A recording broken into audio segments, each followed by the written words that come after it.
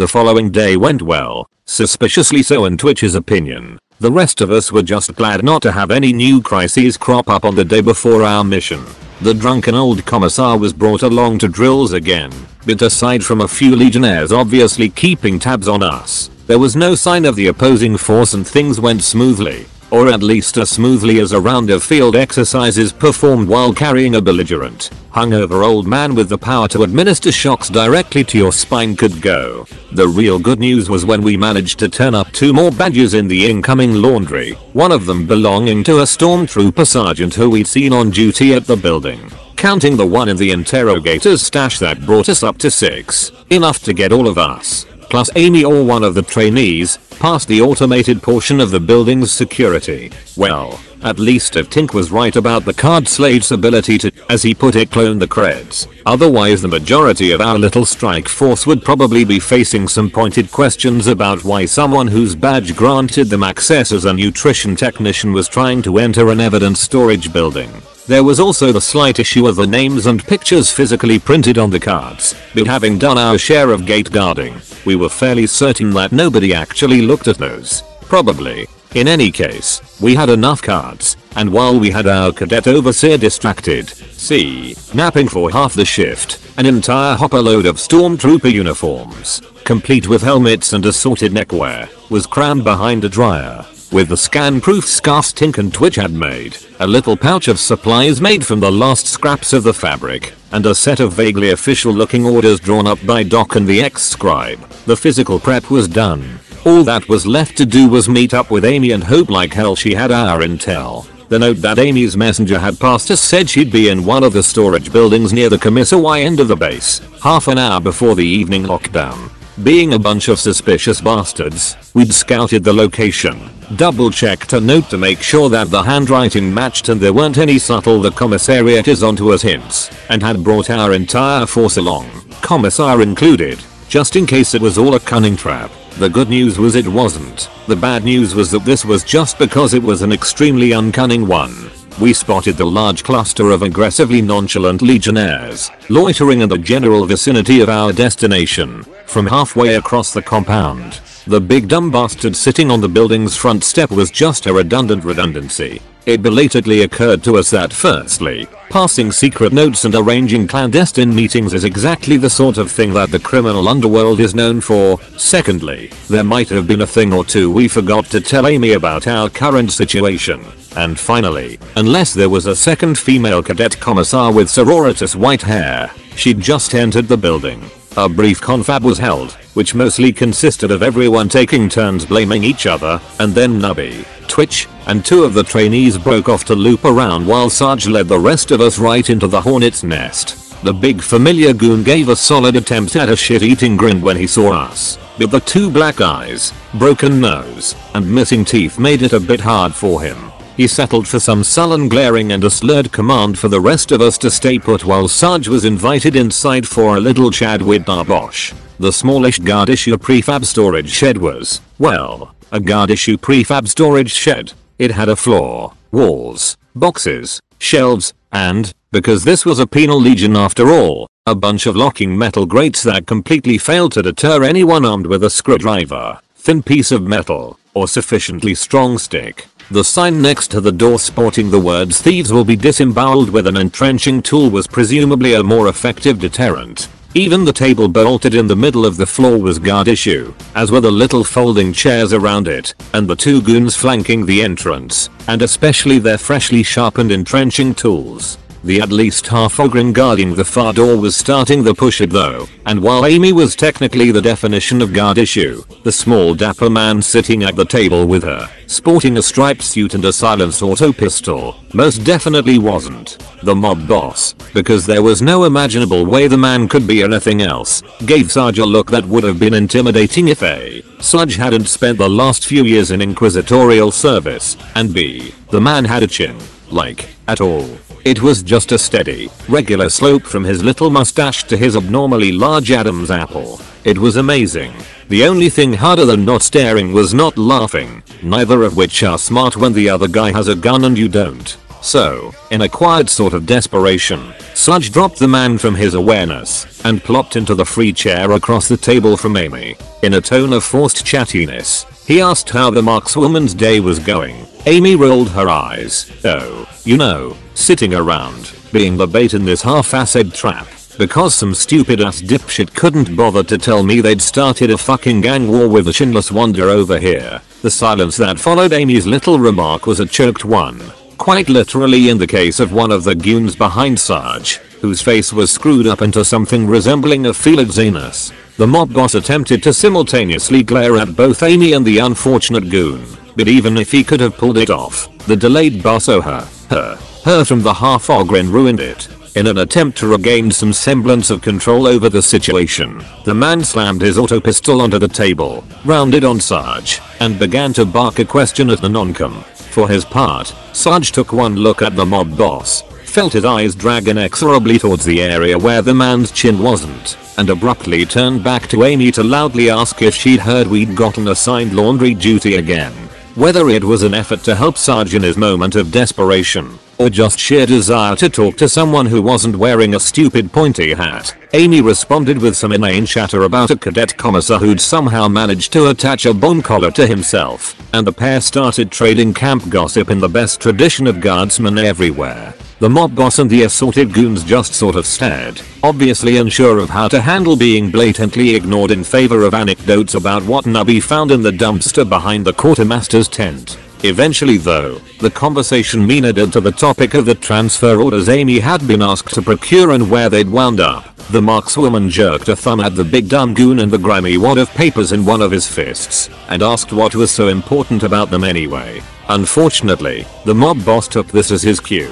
In an attempt at a tone of smug authority, the mob boss announced that he was deeply interested in Sarge's answer as well. What possible reason could there be for a washed up ex-guardsman to be secretly meeting with Commissar Sawface's favorite pet? Sarge ignored the question, but raised an eyebrow at the word pet. Amy didn't actually respond, but her expression clearly conveyed her complete lack of desire to pursue the subject. Instead she asked whether it was true that Twitch had tried to stab her messenger to death with a plastic spoon. Sarge began to explain that it was actually a fork, at which point the mob boss's patience finally ran out and he screamed at both of them to just shut up. After a few seconds of hyperventilating, the chinless mob boss made a visible effort to reclaim his whole suave villain persona. He announced that if we weren't willing to talk, then they'd better just have a look and see what was so important about the papers Amy had been carrying. Lacking a suitably big and swivelly chair in which to lean back and menacingly tempt his fingers, the mob boss settled for tilting his folding chair as far as it would go. He gestured at his goons with one hand, while using the other, the one with the loaded gun in it, to steady himself against the table. There was a brief pause while the assorted goons waited to see if their boss was going to accidentally shoot someone, and then a second pause as a big dumb goon drew out a rather grimy wad of papers and visibly balked at the sheer amount of words on them. With a deeply furrowed unibrow and one finger moving along the page, the big goon began laboriously reading off the 4-page standard administratum boilerplate at the head of our transfer orders. The mob boss sighed, started to raise his palm to his face, nearly tilted over backwards, and grudgingly yelled at the goon to skip ahead to the part where it said why we'd been transferred to the Penal Legion. In some ways the chinless mob boss was more clever than, well, everyone else we'd met, which is honestly pretty sad when you think about it. See, instead of shrugging off the concept of a bunch of guardsmen being sent to an Inquisitorial Penal Legion for traffic tickets, he started asking questions. Specifically, after his broken nose goon slurred out the 4th count of failing to vocate in a timely manner, whether there were any non-traffic related convictions. Both Sludge and Amy struggled to keep their poker faces in place as, after nearly a minute of searching, the goon read off aiding and abetting Daroga Inquisitor, some high Gardic guy with a Q name. The mob boss managed to keep his composure too, but Sarge could almost hear the oh so familiar "I'm surrounded by idiots" as he told his man to try sounding it out. The intense focus involved in deciphering the goon's slurred speech while simultaneously keeping his chair balanced and maintaining the closest thing to a suavely confident expression possible without an actual jawline, was probably why the man didn't notice both guardsmen casually shifting around in their seats. When, on the 4th attempt, the hinch goon managed Q Arcus, Bud with a Q. The mob boss composure finally broke. He got as far as wait. Quirkus, you mean Inquisitor Bloody Oak, the same Bloody Oak that with only to be interrupted by a pair of sounds. One was a subtle metallic groan from the table, where Sarge's augmetic fingers had sunk up to the first joint into the surface, but this was overshadowed by a much louder and surprisingly high-pitched wheeing noise coming from the Partogrin standing behind Amy. While the mob boss ranted, the markswoman had casually reached one of arms behind her head, and while she didn't have quite the same crushing power of Sarge's augmetic grip, her targets were much softer. Every man in the room, even the mob boss still balancing his stupid chair, stopped and stared in sympathetic horror as the unfortunate Partogrin swayed with every slight movement of the markswoman's hand. The tableau lasted a good 10 seconds before Amy delivered a final viscous twist and the giant goon toppled over like a slow motion video of a tree falling, which gave Amy just enough time to let out a panic squeak as several hundred kilos of goon landed directly on top her. The shocked pause continued, now punctuated by sobbing moans from the Partogrin and muffled curses from underneath him, until something finally gave. Specifically, the bolts holding the table's top to its base. Physics being physics, the slightly bent metal tabletop flew off with enough force to, well, sheer metal bolts. The good news for the chinless mob boss was that said force was in the opposite direction from him. The bad news for the two goons behind Sarge was that he still had all 5 augmetic digits firmly embedded in the table's surface, and was pivoting with every ounce of force and weight his beefy nonkum frame could muster. The whirring square of metal wasn't razor edged, but it still had more than enough sheer mass to crumple the chest of the goon who didn't duck in time, and seriously concuss the one who nearly did. According to Sarge's vaguely defined plan, the bloody tabletop of justice should have continued its arc and smashed into the mob boss right where his chin wasn't, literally decapitating the whole criminal organization in a single blow. Unfortunately, tables aren't exactly known for being high precision weapons, and neither was Sarge for that matter. Outside, Doc, Tink, the trainees, and a score of assorted goons all flinched as the shed's door blew off its hinges and a ballistic table wobbled overhead like a badly thrown frisbee. There was a pause, followed by a screech of waste hem and the sound of someone panic firing a silenced auto pistol. The ensuing brawl had 2 distinct parts. Outside, Doc and Tink jumped one of the 2 exterior door guards, while the ex-cleric and guardsman did for the other, but by the time both goons were down, a perimeter had formed around the group, with the shed door in the no man's land in between. Things then stalled for a bit. On one side this was because Doc and Tink's group was outnumbered 4 to 1, and that was counting the snoring commissar, mind you. On the other side it was because, well, they outnumbered Doc and Tink's group 4 to 1, so there was no reason why they had to be the first one to jump in and catch a wrench to the jaw.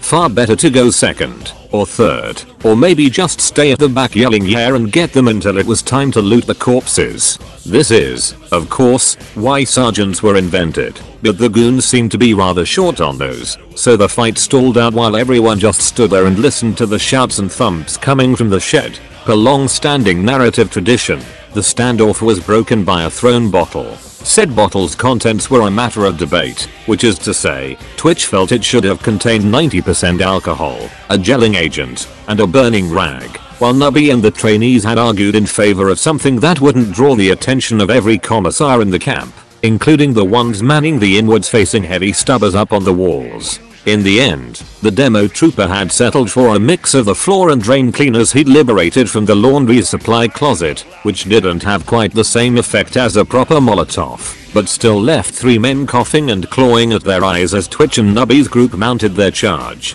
The inside portion of the brawl was, if possible, even less organized. While Sarge's opener had done a number on the entrenching tool-armed goons behind him, it not only failed to remove the mob boss auto pistol from the equation, it hadn't even upset the man's balance. On the bright side, it's rather hard to simultaneously balance a chair on 2 legs, accurately fire a gun, and scream in terror as an enraged nonkum throws himself towards you. This meant Sarge only took 2 of the 4 shots sent his way as he closed to melee range, and he managed to dodge 2 more through the masterful strategy of tripping over one of the concussed goon's feebly twitching legs and falling flat on his face. Sarge still managed to make a grab for the auto pistol on his way down, and almost certainly would have snagged the weapon if the mob boss hadn't chosen that exact moment to finally teeter over backwards. So on one side of the room there was Amy still struggling to claw her way out from under the moaning goon grin. On the other, one door guard was busy coughing blood while his companion stared vaguely around the room and tried to remember how his legs worked. So with both Sludge and the mob boss lying on the floor, that meant the only person in the room still standing was the big dumb goon. Fortunately, the man lived up to his name and didn't immediately sprint over and start stomping on Sludge's head. Instead he took a few seconds to cram the transfer orders in a pocket and grab one of the fallen entrenching tools, before slowly swaggering his way across the room while thumping the tool in his hand and doing the best evil goon laugh he could manage with a broken nose. He was rather surprised when Sarge decided not to just lie there waiting for his skull to be caved in, and grabbed the nearest available weapon, the mob boss folding chair. Once again, Sludge spun around in a blur of metal, blood, and simmering non-com rage, and where the bloody tabletop of justice failed, the equally bloody folding chair of vengeance did the trick. The big dumb goon blinked as the entrenching tool abruptly vanished from his hand along with most of the sensation in that arm. Next to him, the now ray-concussed door guard flopped over in a boneless heap, and a little farther along the chinless mob boss staggered to his feet and raised the auto pistol just in time for the chair to sail under it, hit him square in the center of mass, and ragdoll him into the far wall. The mob boss wasn't the first thing to hit the wall though. He was beaten there by Amy thanks to a flailing Ogren-sized boot to the backside right as the markswoman finally managed to claw her way out from under its owner. Amy opened her eyes to find the room upside down and a ballistic mob boss bearing down on her, and immediately closed them again. When she reopened them, the sight of a silenced auto pistol pointed directly at her nose refocused her attention nicely, and after taking a second to see if the owner was going to pull the trigger, the markswoman lunged for the gun. At roughly the same moment as Amy reached the auto pistol, the goon grin finished climbing to his feet, and no longer blocked by his bulk, the room's rear door burst open to admit 4 legionnaires equipped with knives and entrenching tools. Amy attempted some quick math involving the auto pistol's clip size, the number of shots fired, and how many more goons were likely to be on the way, and then settled for pressing the gun against the limp mob boss head and screaming at everyone to freeze. There was a tense silence, broken only by a sort of wet and crunchy sound from the man's neck-chin hybrid as the gun's barrel pushed his head over sideways, and then farther sideways, and farther, and farther. Outside, the fight had stalled out again. The mob boss shouted command and Twitch and Nubby's surprise attack had briefly escalated things, but without any real leadership present. On either side, everyone's self-preservation instincts had taken over. The good news was that our little force had managed to steadily creep towards the door over the course of the brawl, and Doc was able to take a peek at the mess inside and relay the situation while the rest of us covered his back. Mind you, the angle of the door meant that Doc couldn't see the wall where Amy and the mob boss had landed, or even as far as where Sarge was desperately trying to remain on his feet for that matter, so from the rest of our perspectives what followed was a bit confusing. First someone yelled freeze, then someone else yelled they whacked our boss, and then there'd been a long pause as everyone looked at the big dumb goon. Doc described, for all present, a dawning expression of sort of like one of those little smashed-faced bug-eyed dogs slowly realizing it's been left unattended next to a steak dinner and trying to figure out what to do next. Further commentary was cut off as the big dumb boss pointed a finger and began to yell something, only to be interrupted himself by an ear-ringing, window rattling, parade ground bellow of Commissar down prisoner riot in the storage sheds. Needless to say, Sarge's decision to call the entire bloody commissariat down on us caught everyone by surprise, including Sarge. What exactly was supposed to have happened next was a mystery, which he later blamed on the fact that he'd been a bit busy and, shot. What did happen was that everyone present, with the exception of the abruptly awakened old commissar, froze in place as the guards up on the walls started yelling to each other and the spotlights mounted on their heavy stubbers began playing across the surrounding area.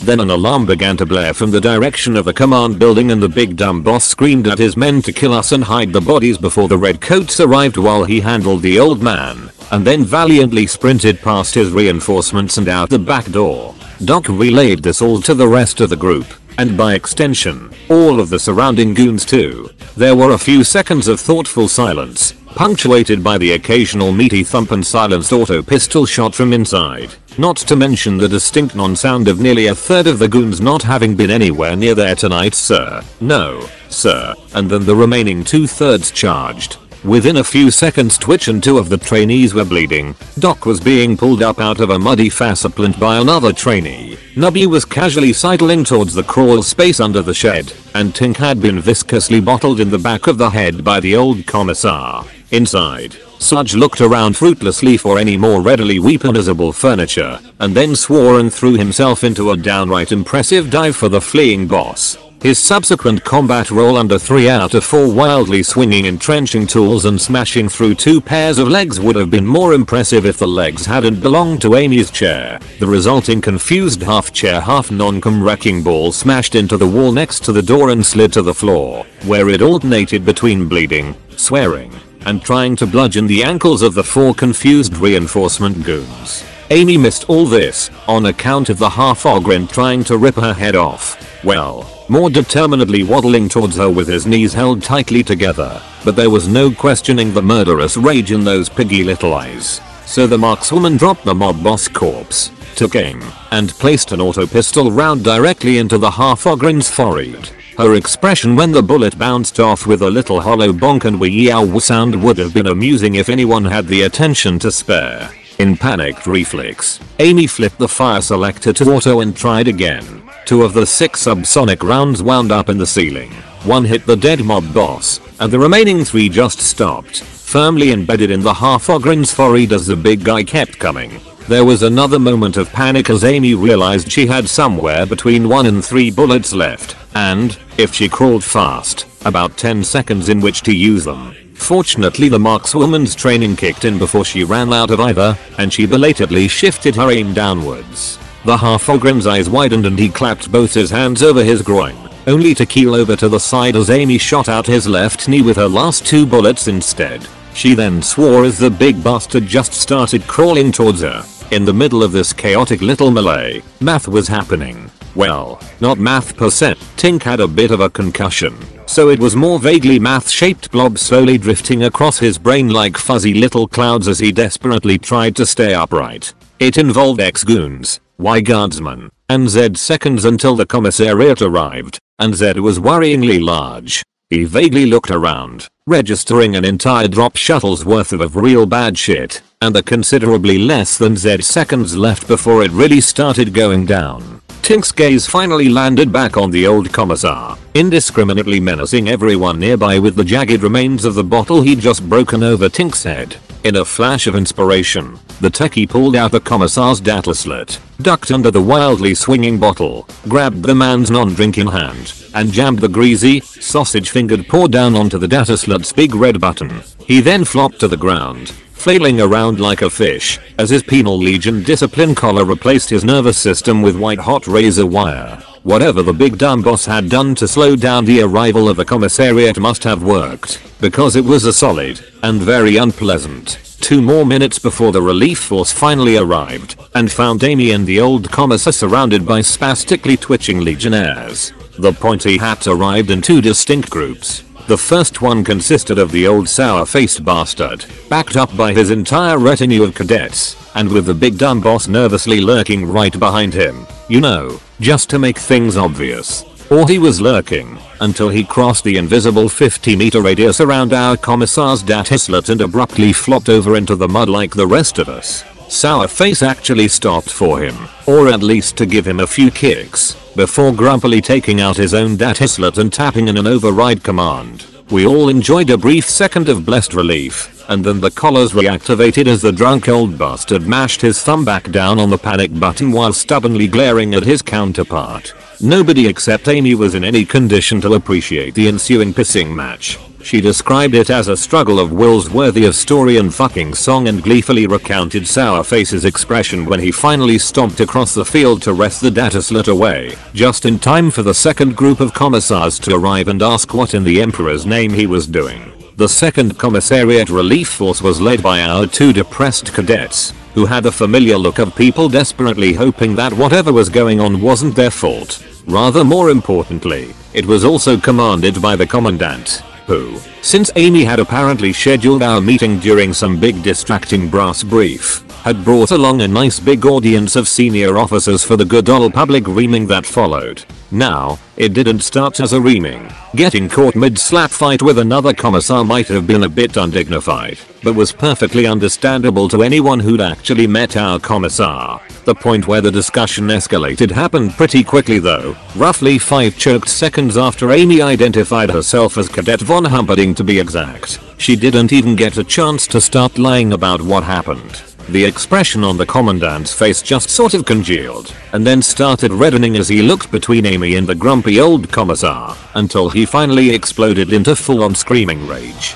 Like all properly epic reamings, this one had evidently been building up for a good long while. The gist was that Sourface did not run this camp and the commandant was well and truly done with his bullshit little power games, but the fine details went on at length. Once or twice the old bastard tried to interrupt with stuff about this being the right time and place, but the commandant wasn't having any of that, and just kept on going, all while our drunk old commissar watched him with sort of vindictive glee. The rest of us were more focused on getting our shit together now that the collars were finally turned off, and figuring out how to talk our way out of this when the commandant got around to asking questions. For like the 16th time, our asses were saved by our former trainees. The ex-scribe and cleric had been thinking down exactly the same lines as Tink, but had the forethought to actually put on their scan-proof scarf thingies first. Then when Tink beat them to the punch, they'd then been smart enough not to walk around and get noticed. Now they were up on their feet, helping Amy collect everyone and providing someone who was not Sarge to handle the talking.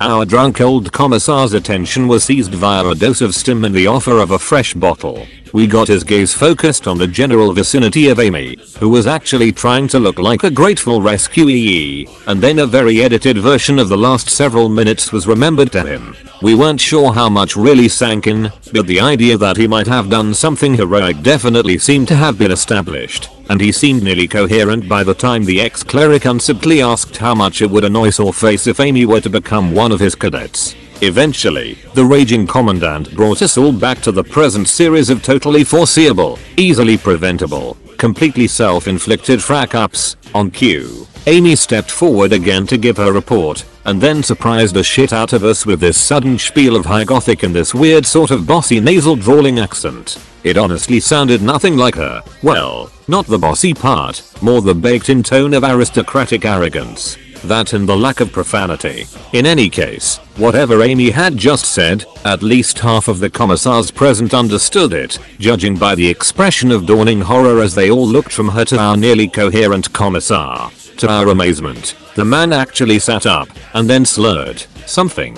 In the best traditions of overly competent subordinates and evil royal advisors, the cleric translated an acceptance of Amy's life debt, as well as a request that the commandant allow him to take over her training. The commandant just stared, his eyes bugging out slightly and mouth hanging open, until the old commissar broke the silence. "'Course she's got nish tits." Amy maintained her poker face, and nodded in agreement with this sage wisdom. While everyone else in the audience, the word definitely qualified at this point, tried to figure out what to say after that. Commissar Sourface smugly pointed out that the old drunk already had his maximum of 2 cadets. The commandant, visibly relieved to have something else to occupy his attention, rounded on the man with a bellow of yes, 2, not 12. "Tell me, can you count to 12? Let's practice on those cadets behind you. 1 2 3 before the reaming could really get going again. We gave our commissar a firm poke. The man abruptly interrupted the raging commandant, and in something very near to complete sentences, announced that his current pupils were doing so well that they were ready to return to regular training rotation. The appallingly hopeful expressions that suddenly seized the 2 cadets' faces was something to see, as was the commandant's when Sourface interrupted yet again. Showing an absolute inability to take a hint, the vindictive bastard snidely pointed out that our commissar didn't even know what his cadets looked like, much less whether they were fit for duty. This time the commandant actually paused to consider the inarguably valid point, which gave the 2 cadets time to solve the problem by running over to their chair-bound superior and desperately saluting him. Our commissar surveyed the sweating pair with vindictive glee, and then jabbed a finger at one of them. "Yeah, dish one here. Haven't caught time with any more porno slates of Felinid goods women." Since the commandant cleared his throat and asked if he meant Cadet Uriv, and was informed that I calls I'm Yiffy, caused the porno slates of the before the blushing cadet in question loudly thanked his superior for his support, and ran for the barracks. The other cadet, an expression of desperate optimism on his face, pointed out that the commissar had said both of them were ready, and got shot down with a shut-up sniffy. After a few seconds of croggle silence, the commandant just nodded at Amy, and then we seized our chance and made a tactical withdrawal under cover of Sourface's attempt to snap graduate 11 of his cadets into full commissars, and the commandant's enraged response, a miserable looking cadet Sniffy, started to come with us. But Amy's cheerful, yes cheerful, insistence that she wouldn't have any trouble taking care of the commissar by herself cheered him up immensely and he buggered off. The old commissar was also cheered by Amy's declaration, and insisted she ride up on the pallet with him where he could keep an eye on her. She handed him a fresh bottle instead, which he accepted as a decent substitute. After a short detour to the medical tents to commissarially requisition some supplies, we returned to our barracks for our traditional post-battle discuss what the hell just happened while Doc removes foreign objects from Sarge. Amy was introduced to the trainees without any hair-related acrimony. The commissar was tucked away into a corner with a fresh nightcap, and a round of drinks was brought out while we caught our prodigal markswoman up on events. For her part, Amy didn't volunteer any details about her time in the commissariat, and nobody aside from Nubby was dumb enough to ask. When Nubby had been retrieved from his defenestration, and Doc pronounced Sarge sufficiently patched up for both of them to grab a single drink, the subject of our upcoming infiltration was raised. With Amy, everything seemed almost too easy.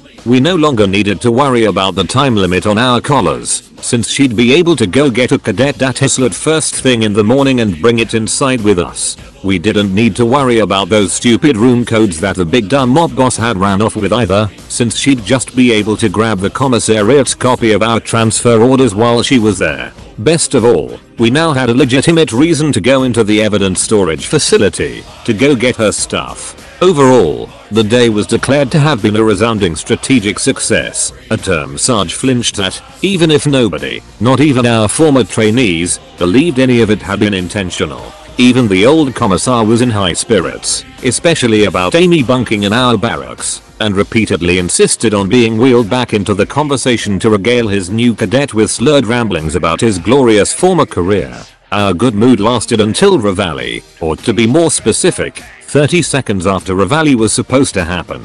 The lack of several dozen Vox units blaring the traditional distorted approximation of horns, played by equally distorted approximations of musicians, had Sarge sitting bolt upright and considerably more awake than their presence ever had. After patiently waiting an entire minute to see if it was just late, he bulled the rest of us upright, and a reconnaissance expedition was launched.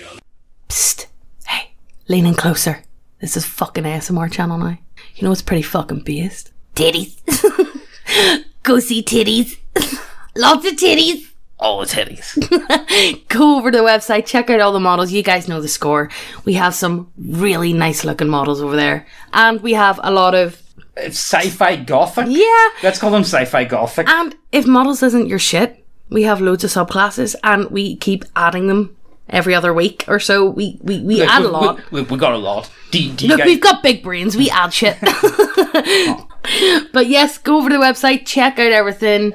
If you haven't subscribed, what the fuck you doing? Hit subscribe, hit the notification bell as well, and let's get back to the video. The camp was quiet, primarily populated by the few other lifelong soldiers in the Legion nervously whispering to each other about the unexpected break-in routine.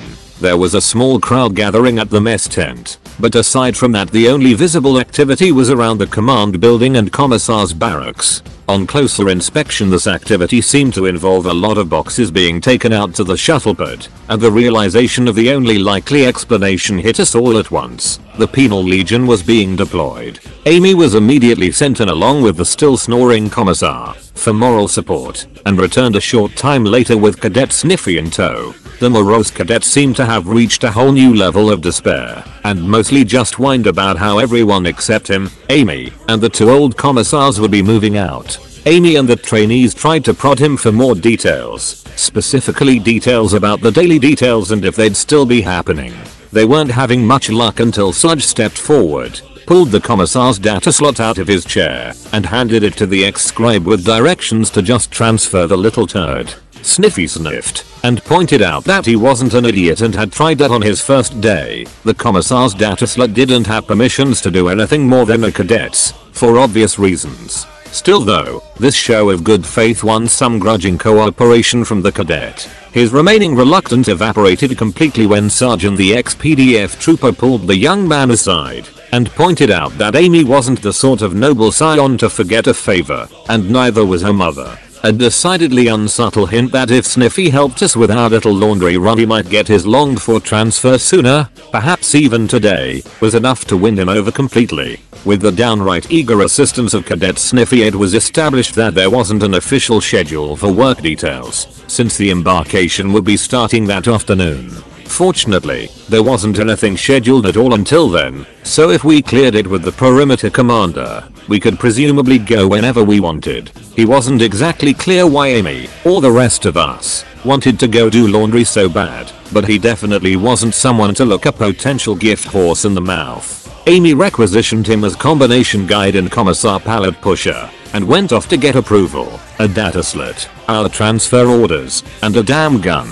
By the time Amy returned, son Sniffy, the camp was in a quiet uproar as the rumor of imminent deployment spread like wildfire. Under-occupied legionnaires milled around speculating about what sort of meat grinder awaited them, and trading gossip about the death of the mob boss and Commissar Sourface's very public fall from grace the previous night. Under the cover of all this, nobody even noticed us until our whole group had made it to the main gate, where a distracted pair of cadets waved us through without even checking Amy's proffered data slot. Once in the laundry building, preparations began in earnest. Doc and most of the trainees went to do a quick scout of the freight bay to make sure we could still use it as our exit, and to catch the name of the next shift's commander if possible. The commissar, napping peacefully thanks to a preemptive sedative from Doc's limited supply, was parked in the corner with Tink, who was prepping a laundry cart with our uniforms and supplies. While the ex-scribe briefed Amy on the front door security procedures she'd be talking us through, the rest of us did a load of laundry, or at least we started to do a load, until our collars all suddenly activated at max power and someone kicked in the door. Commissar Sourface practically radiated smugness as he strode into the room, one hand holding his data slot while the other kept his bolt pistol trained on Amy. He was alone for a change, not that it seemed to bother him as he snidely reminded Amy that rule number 3 was no weapons and gestured at her to disarm. For her part, the markswoman stood stock still, glaring at the man with more hatred than any of us had ever seen before, not that we were in any condition to see it right then either. After several seconds of futile stalling, Amy grudgingly parted with her newly acquired las pistol and chain sword, earning her a rage-inducing good girl from the smug commissar. Her data slot came next, though it was already showing an unauthorized user message on its screen, and the whole lot was kicked out the door, which was kicked shut in turn. Surprisingly, he then holstered the pistol, swapping it for his damn data slot and gloatingly holding his finger over the execute button as he surveyed the room full of twitching guardsmen. He snidely reminded Amy that there was a reason the regulations forbade fraternizing with the rabble, not that he believed that's what we actually were. Then, to our collective amazement, the man started monologuing. It quickly became apparent that Sourface wasn't any more hinged than our commissar, at least judging by his rant about how Amy was going to be his ticket out of there, one way or another. And we were in position to judge, because inside the laundry hamper Tink had fallen into when his collar activated. The techie had finally managed to wrangle the anti-scan bag around his collar. It was sheer luck more than anything else that he wasn't spotted as he poked his head up to survey the situation, and even luckier that the exact 2 tools he needed were right there next to him. While Amy desperately kept herself still and the commissar ranted about not so former Inquisitorial agents thinking they were smarter than him, Tink grabbed our commissar's data slot, carefully set it for the lowest shock setting, and overrode the previous command. Down on the floor, we all gained a newfound appreciation for that lowest collar setting, and did our best to catch our breath without blowing our cover, while Tink dug out the silenced auto pistol we'd appropriated last night and took careful aim. The commissar was too wrapped up ranting at Amy about how he'd beaten the Inquisition at their own game to notice anything until the auto pistol hit him in the forehead, as in literally, with a little metallic bonk. because we hadn't managed to grab any ammo for the damn thing. Honestly, it was a mystery why we'd even brought it. In any case, even if Tink didn't have the same sort of lethal throwing arm as Sarge, and had actually been aiming for the data slit in the commissar's hand, the pistol's impact butt first into the man's forehead gave us the opening we needed. Actually, the impact itself barely even phased the commissar. It was the second or third confusion as he brought up the data slit and fruitlessly tried to find Tink's collar on its display that gave Amy enough time to lunge for the man's neck. Not that Amy's attack went any better than Tink's. The crazy old commissar was fast. Far faster than someone his age had any right to be in our opinions. Amy's lunge abruptly changed direction as the man spun out of the way, grabbed one of her reaching arms, and threw her across the room accompanied by the audible pop of a dislocating shoulder joint. However, this in turn gave Twitch enough time to act, and one of his homemade chain grenades smashed against the commissar's chest. Amazingly, even getting doused in whatever cocktail Twitch put in those things wasn't enough to do more than slow the crazy old bastard. The commissar reeled backwards, holding his breath and keeping his eyes closed until he was clear, and then abruptly turned and put his boot into the ex-scribe's face mid-tackle. Nubby's own lunge fared a bit better thanks to his shockproof augmetics, carrying him over the face-planted trainee and directly towards the commissar's face, only for the man to snatch him by the collar mid-air and hurl the little trooper across the room. It was when he realized that Nubby was holding his precious data slit that the man started to panic. The commissar immediately reached for both his pistol and chainsword, but didn't manage to draw either before Sarge's shoulder check hit him in much the same way a flagrant hits a dumb scout marine. The impact as the pair hit the industrial scale laundry units was quite literally bone shattering. And while Sarge managed to stagger upright on his third attempt, the crazy old bastard stayed down for the count. By the time Doc's group returned a convenient minute later, we'd retrieved everyone from their assorted hard landings, disarmed the apparently unconscious commissar, and opened some windows before we all choked on weaponized cleaning agents. Our medic was not exactly thrilled to find himself dealing with yet another round of collar burns, not to mention the ex-scribe's badly broken nose, Amy's dislocated shoulder, and Sarge's self-inflicted concussion. On the bright side, the scouting mission had gone fine, and our acquisition of Commissar Sourface's unrestricted control data slit opened up some interesting opportunities, assuming Tink could get it to work for him, that is. The Commissar's data slit had locked itself the second it left his hands, and was now demanding both a biometric authorization and access code. Per usual, Tink claimed this was easy to bypass, or would have been if he had all his stuff, but lacking those he'd just see what he could do with our Commissar's slate and a screwdriver. After several minutes of poking at the thing and ignoring helpful suggestions from Twitch and Nubby, he informed us we had a choice. The techie was fairly sure that he could get around the access code by restarting the data slit, leaving just the biometric lock. Problem was the data slit was still broadcasting its normal signal to our collars, and restarting would disable that. If he was wrong, we'd lose the signal, and since Amy's data slit was completely disabled, that'd leave us short. Sarge, Doc, and Twitch all listened to Tink's explanation and pondered the problem, while Amy flexed her relocated arm and stalked off to retrieve her gear. After several seconds, Sarge broke up the discussion and asked Tink just how sure Pretty Sure was, and whether anyone had checked if the slate's biometric lock was one of the fancy ones that could tell if the user was conscious or not. In the background, there was the high-pitched whine of a chainsword activating, followed by a short terrified scream, and then the sort of grisly rending sounds and screaming typically associated with cornet space marines. Twitch told everyone that he'd known the guy was faking being unconscious, and Tink suggested that it would probably be better just to leave the slate on. Nubby was dispatched to find a mop while the rest of us got back to work on the mission prep and laundry, and Sarge did a mental wellness check on our hyperventilating markswoman. Which is to say, he asked Amy if she was feeling better, got a yes, asked if she wanted to talk about it, got a no, and then shrugged and yelled at her to clean her uniform.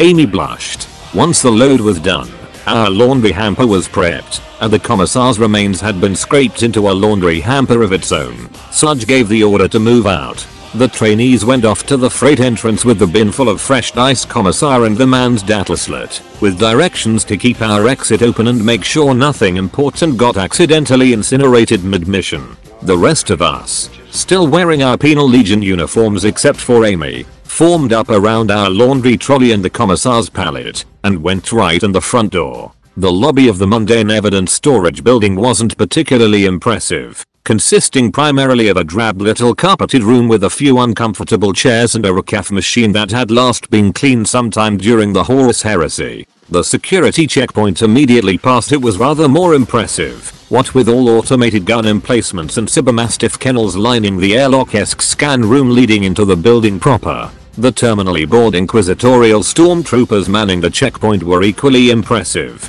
at least until they registered our decidedly non-Inquisitorial appearances, and brought out the recaf mugs they'd stashed out of sight when the door opened. Rather than wait to be asked what in the Emperor's name we thought we were doing there, we rolled the cavalcade past the door sentries and into the scan room, where Amy stepped forward and announced that she was there to get her shit. The stormtrooper sergeant manning the little desk just inside the scan room eyeballed our spokeswoman in appropriately sergeanty fashion, but dropped the act when she added and deliver some laundry. The sight of a bin of freshly cleaned uniforms, topped with a massive heap of still warm socks and underwear, caught the immediate attention of every stormtrooper present like, well, a load of clean socks. It's a soldier thing. Unfortunately for the grunts on duty, Amy wasn't willing to part with her laundry bribe, at least not without a signed receipt, specifically from the next shift's company. These being orders from her vaunted superior, currently snoring on the pallet. Amy wasn't willing to budge on the issue, leaving the stormtrooper sergeant trapped between two equally valid maxims about letting sleeping commissar's officers lie. On cue, Sludge suggested leaving the laundry bribe somewhere secure. See, the nearest security break room, while Amy's other request was dealt with, and a signature could be obtained on the way out. Sarge's pointed interjection earned him some eyeballing of his own, but for once his diplomacy training paid off. A simple grunt of ex-stormtrooper, a gesture at all of us with a second grunt of unit, and a final grunt of bullshit inquisitorial power politics was enough to elevate our collective status from scum to poor bastards. Amy's own assurance that she was only wearing this dumb fucking hat because of political bullshit bore fruit as well, especially when she more formally requested entry to pick up the personal effects of one Amelia von Humperdinck before we all got deployed in a few hours. Interestingly, all the goodwill our blatant bribery earned us was overshadowed by the stormtrooper's response on hearing Amy's name. The sergeant did a double take, and then buzzed someone on his desk's Vox unit, before abruptly getting up and leaving through the door behind his desk. The two stormtroopers on door duty just shrugged when we looked at them. After a short wait, during which Nubby managed to exchange a few pairs of socks for a round of hot drinks, the sergeant returned accompanied by something so surprising that lesser men would have spat their recaf. A stormtrooper Rupert. Not the Rupert of course, rather the exact sort of painfully keen and woefully inexperienced junior officer that had doomed more honest guardsmen than all the traitor Marine legions combined, but in a stormtrooper uniform. We all stared in shock. I mean, logically we knew that stormtroopers had junior officers just like everyone else, but we'd always assumed they just started at captain or something. Seeing a stormtrooper with LT tabs was just wrong.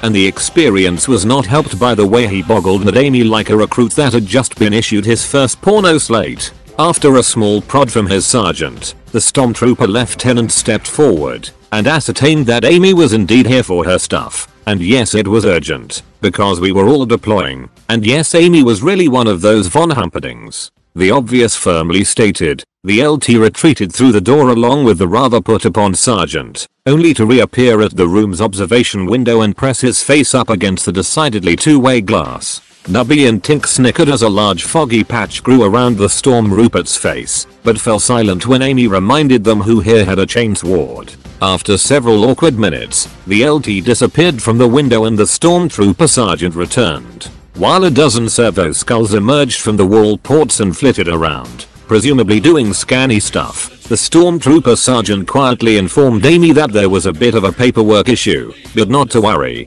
because they'd gotten her the good scribe. Said good scribe turned out to be a wizened old man in an augmetic wheelchair, unfortunately accompanied by the lieutenant. The jury was still out on whether the little tit was a ladder climber trying to score points with the family of a lord general, or if he just had a thing for women in slightly blood-stained commissariat uniforms. But whatever the reason, he was practically bending over backwards to make Amy happy, and this included volunteering a squad of stormtroopers to replace her retinue of penal legionnaires. On cue, Sarge volunteered to take our bin of laundry down to the guard room, along with the LT's orders, and before long a whole squad of neckerchief sporting stormtroopers returned, ready to escort and go for the facility's honored guest. The question of whether the lieutenant knew the appearance of his own men well enough to spot the swap was sidestepped when Amy blithely responded to the facility's no weapons rule by handing over her gore-covered chainsword and asking the LT to personally take care of cleaning it for her.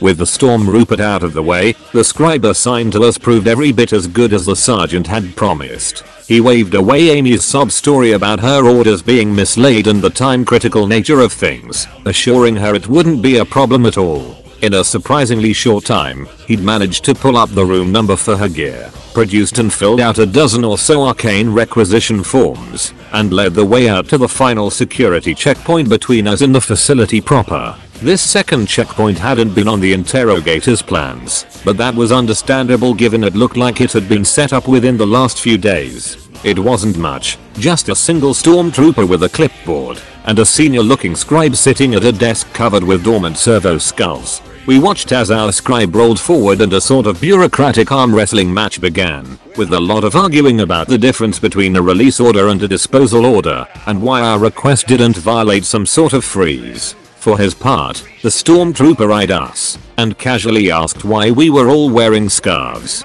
There was a brief moment of panic, during which Sarge mentally ran through all of the vague excuses we'd come up with, before finally shrugging and just raising the edge of his scarf to expose the discipline collar, and announcing that we were wearing them because our Inquisitor was a massive asshole. The stormtrooper winced in sympathy, but then frowned and pointed out that he only had authorization to let through active HQ troopers, and he would need to verify our credentials. Sarge began to proffer his Dr. Died card, hoping like hell that Tink had done as good a job on them as he'd claimed, but the stormtrooper waved them away and asked the pair of arguing scribes whether the sicker had come back from the bathroom yet.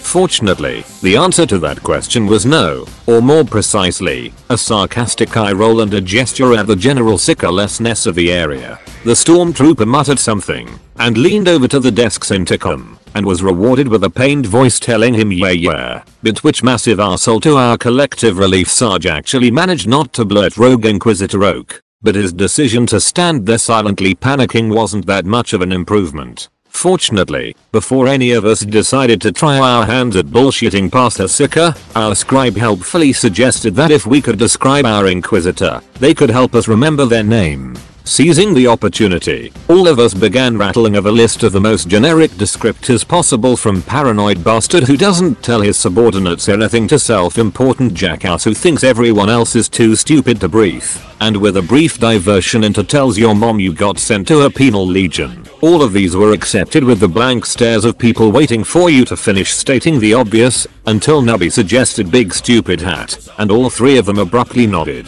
while the indisposed sicker swore at us for wasting his time and hung up.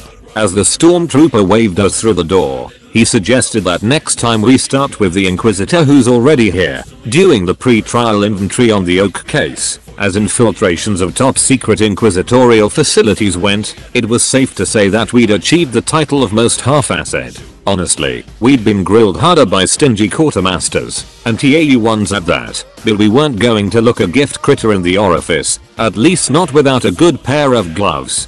That said, we did still try to pry some information out of the scribe as he and the servo skull led us through the massive grid of corridors, but there was something about the place that seemed to discourage conversation. The walls just sort of drank in sound, making it hard to do more than nod along as the scribe nattered about how the recent servitor recall had made such a mess of things. In fact, according to the scribe, the facility was so short on manpower they'd been trying to get the Penal Legion to assign a few details to help inside as well as outside, but they hadn't been able to get the security authorization. Doc broke in and asked whether Amy's assigned penal detachment could have come in with her under her security, and the rest of us groaned at the realization that we probably could have just walked in without any of the stupid disguise or laundry stuff. At least the helpful old scribe was able to authorize the return of Amy's legionnaires, actually printing out a little form from an augmetic in his chair and handing it to Amy with a cheerful suggestion that she just take it to the guards on the freight exit instead of bothering the main security office. The door our guide skull led us to was a little smaller and lower security than most of the ones we'd seen. It was only the 3 stormtroopers with a cargo pallet that set it apart. They seemed surprised to see us, boggling slightly at the sight of the snoring commissar, but straightened up when the scribe asked them what they were doing. After a short awkward pause, one of them explained that they had a disposal order for the room and handed over a data slot. The scribe looked at it for a few seconds, announced he saw the problem, and promised to get it all sorted out. He instructed the trio to come with him and began rolling off down the hallway, only to sheepishly roll back and open the door for us when Tink called after him. None of us had really known what to expect inside an Inquisitorial evidence storeroom, but the reality was worse than we could have ever imagined. There were boxes, shelves, filing cabinets, and bins, all packed together more densely than any functionally sane human would want, but up above them was something terrible. Rows upon rows of metal racks reached all the way to the ceiling, every centimeter of them festooned with bulging opaque plastic wafers, each one containing a single vacuum-sealed item. Our entire arsenal, not to mention our tools, personal effects, several reams of parking tickets, and what looked to be several dozen empty beer bottles, had been clamshelled. The scribe handed Amy a battered data wand, hastily explaining the litanies of identification and deactivation, and stressing the importance of not removing or breaking the seal on any item that hadn't been deactivated first. With a friendly direction towards the nearest supply closet, where cutting implements and first aid kits could be found, he rolled off. Tink grabbed the wand and hesitantly poked the little electronic seal on one of the corners. A hologram of a MRE appeared, along with a brief description, ID code, access log, and a little menu which Tink carefully navigated. The rest of us watched with growing impatience as the techie confirmed that he was sure he wanted to access the item, that he had read and understood the legal ramifications of accessing it, that he wanted to remove the item, that he'd read and understood the legal ramifications of removing it, and that he didn't want to review all those documents again. Twitch summed up the general mood with series of dire curses on all bureaucrats. By the time Tink had the first few randomly selected items deactivated, and a pair of scissors had been fetched, broken, and abandoned in favor of Sarge's augmetic hand, it was obvious that this was going to take far longer than we had time for. Everyone but Tink and the old commissar, who'd been wedged under the racks at the far wall, began searching the racks and boxes for the real necessities. The room's small floor space was ankle deep in vacuum-sealed junk when Nubby, having climbed through the racks to the back of the room, triumphantly chucked out a distinctly Lasgun-shaped package. Not just any Lasgun, mind you, an oversized, blocky-looking, totally not techno-heretical Lasgun. The realization that Oak had included our gear from the occurrence border boosted the mood massively, and Tink began excitedly badgering Nubby to try and find if Spot 3.0 had been included too. Sarge broke in to remind them guns, ammo, and combeds first, and informed the rest of us that there wasn't time for everyone to sit around here. He, Amy, and Twitch would go off and scout for Oak's locker as soon as they were armed, and would return once it had been located to get their collars off and plan the switch. Doc would stay behind with Nubby and Tink to supervise the search for Oak's boxes and make sure the old commissar didn't wake up and cause trouble. As soon as Amy had changed into our last stormtrooper uniform, 3 weapons and the grenade Twitch insisted on having had all been extracted, and 2 combeds had been found, the scouting team set off. Tink immediately redirected Nubby to find his personal stuff first, ignoring Doc's objections, because everything would be so much faster once he'd found his data slot. Doc had barely even started grumpily going through the stacks of boxes when Tink extracted said slate and triumphantly plugged it into the data slot Amy had left with him. Amy's data slot, now elevated to the full authority of a commissar, not only supplied the IDs of Oak's boxes, which were in the far corner from where Doc had been searching, but finally unlocked those damn collars. The medic, feeling relieved, but about as useful and appreciated as a Catalan commissar, decided that was his cue to go do something more useful, and headed off with his Penal Legion Assistance Authorization form to go get some more hands. With the annoying voice of reason out of the way, Tink and Nubby extracted the techie's plasma gun, and the unpackaging process became significantly faster, if rather foul-smelling. Admittedly, this completely violated all those directions the scribe had given us, but when the first one didn't trigger any alarms, Tink had declared it all a bunch of horseshit. It wasn't until a light started flashing above the door that it occurred to either of the pair to check whether the room had a fire detector, but fortunately it appeared to just be some sort of minor warning which quickly shut itself off as the room's air circulation automatically activated. Unfortunately, the old commissar was less forgiving, coughing and grumbling in a distinctly non-tranked, not to mention exceedingly annoying, fashion. After the third outburst, Tink announced that enough was enough, especially now that we'd gotten out of the collars, and directed Nubby to dig the old geezer out and take him somewhere less distracting, like one of the servitor storage rooms just down the corner. Nubby began to argue about being ordered around, but decided a little walkabout would be nice, anything to get him out of the cramped little fume-filled room faster really. A fair distance away, the scouting team was making some sort of progress. The duplicated ID cards were working to get them through the security doors at every junction, if a bit slower than things had been with the guide skull, and there were enough other skull-less stormtroopers walking around that they didn't really stand out. The problem was that while they had the ID number for Oak's room, which Sarge had memorized using a marker and his forearm, there wasn't any sort of directory, or even organization at all as far as Sarge and Amy could tell. Twitch insisted there was a pattern though, one which he was on the edge of understanding, if they would just let him study the problem.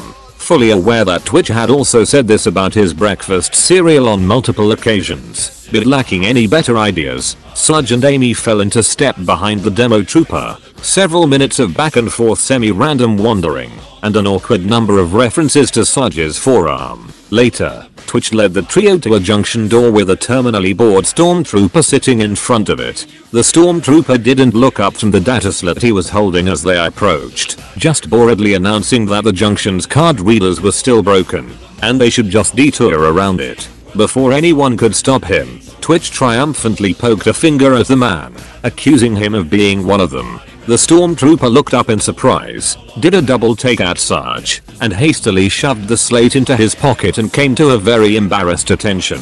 Sarge shrugged in his best "I've got other shit to deal with" manner as the man muttered about only watching it for the battle scenes and dragged Twitch out before he could make things any weirder. At Twitch's insistence, the scout patrol continued around the grid to the other side of the junction, turning up 2 more terminally bored stormtroopers, before arriving at the final connected corridor, where a pair of far more professional looking stormtroopers blocked the way. Before anyone could think to stop him, the demo trooper walked up to the pair and asked if Oak's shit was through there. He got a silent nod. Twitch asked if Inquisitor Big Hat was still there, and got a snort from the second trooper to go along with another silent nod. Twitch turned to Sarge and Amy with a triumphant finger guns, and raised the question of what to do next. Sarge turned, trying to avoid faceplate contact with the 2 guards, while poking his combat in an attempt to raise Tink.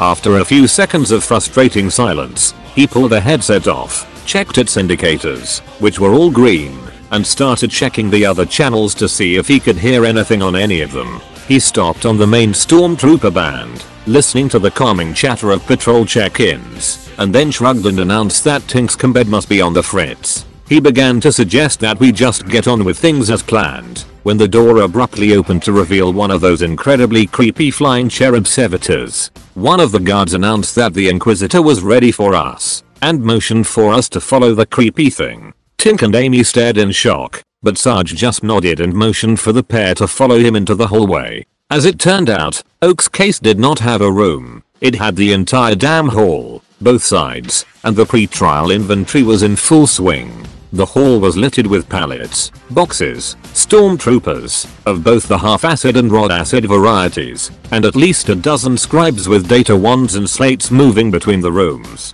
The only thing absent were the guide skulls, having all been replaced by horrible flying cyber babies with inquisitorial icons stapled to them. Twitch Twitch quietly pointed out that anyone creepy enough to use cherub servitors should automatically be considered a heretic. Amy nodded in fervent agreement, and Sarge suggested that this really was not the time or place for that sort of discussion.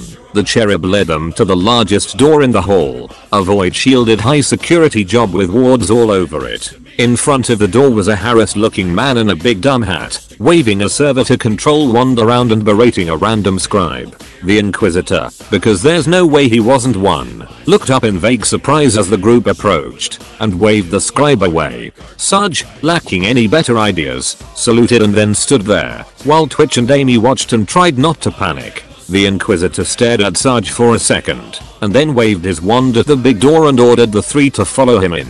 Inside the room, more of a vault really, things were a lot less busy. There were a few elderly scribes off at a table on the side, along with a far younger scribe watching them. In the middle of the room, another young scribe as well as a pair of elderly Inquisitorial savant types and a trio of cherubs fussed over a collection of clamshelled items and 3 familiar looking empty boxes. In the far corner, a final young scribe sat muttering into a large vox unit. Once the door was closed, the Inquisitor's demeanor immediately changed, and he gruffly demanded Sarge's report on what he'd found in the Von Humperdinck girls' vault. Back at said vault, Doc returned with Penal Legion helpers in tow. The stormtroopers working the freight bay had objected to him bringing in the trainees, but only because they'd been doing a great job of hauling stuff to the incinerator, and none of the troopers were keen on going back to doing it themselves. They'd bowed in the face of Doc's little printed form though, and reluctantly allowed their helpers to head inside, along with several empty pallets and one laundry hamper full of fresh minced commissar.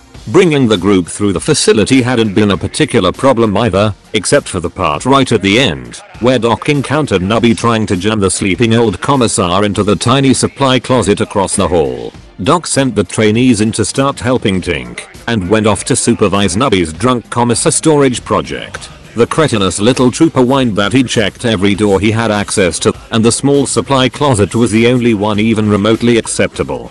Doc pointed out that, even if Nubby did manage to fit the commissar into it, the massive pile of office supplies he'd emptied out of it were a bit of a giveaway, not to mention what would happen if anyone else needed to come get an easily broken pair of scissors. Nubby insisted that the other rooms he checked were actually worse, for some unspecified reason, begrudgingly grabbed the commissar's pallet, and followed Doc down the hall to recheck those servitor storage and maintenance rooms. A few minutes later, Tink looked up from where he'd been supervising the extraction of Oak's boxes, as Doc and Nubby returned and started shoveling freshly opened weapons, explosives, and res into the commissar's lap in an attempt to make space in the decidedly crowded little room. Tink was not happy with the return of this distraction, especially when Doc and Nubby couldn't really explain what was wrong with all the other rooms, just waving their hands and going on about how they'd checked and the rooms were unacceptable. The trainees butted in, pointing out that having him there wasn't really that much of an inconvenience, especially now that the ventilation was on full blast,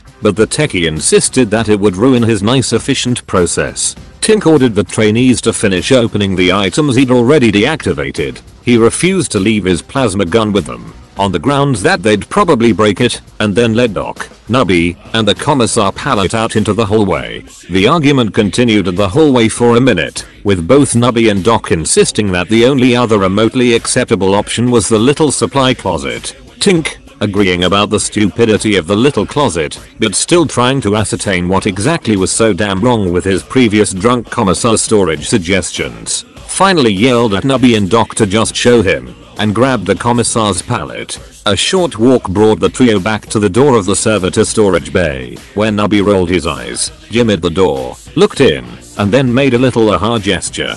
Duh, it was it we cold and shove I may cause it's all full up with naked dead guys. Tink surveyed the room, with its tight rows of servitor berths inexplicably filled with what looked like naked stormtroopers and a few scribes. After a few seconds of pondering, Tink pointed out there was still plenty of room if they just shoved them all up in a pile against the far wall.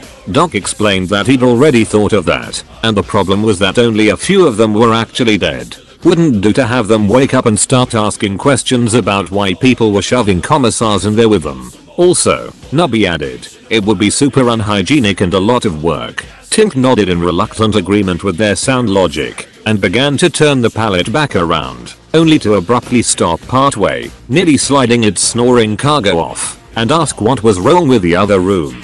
Doc and Nubby both looked at each other, obviously waiting for the other to explain, until Nubby finally made a little apathetic shrugging gesture. He walked up the door labeled Servitor Maintenance and Control Shrine 4 and knocked on it. Tink watched, slightly nonplussed, as an annoyed looking man in robes opened the door and firmly stated that no means no, not even if they asked pretty please or promised he wouldn't wake up. Not to mention throw up. Doc immediately apologized and began offering tips on cleaning bodily fluids out of clothing, but stopped as the man made a little gesture and touched the glowing crystals on the ornate necklace he wore. Tink peeked behind the Seeker, surveying the impressive little cogitator array that had been wired into the building's main control and communication systems. He paused for a second, looking from the cogitator, to the Seeker, to the closed servitor bay, and then back to Doc and Nubby. Okay, so we can't put the commissar in that one because there's a bunch of stripped stormtroopers already hidden there.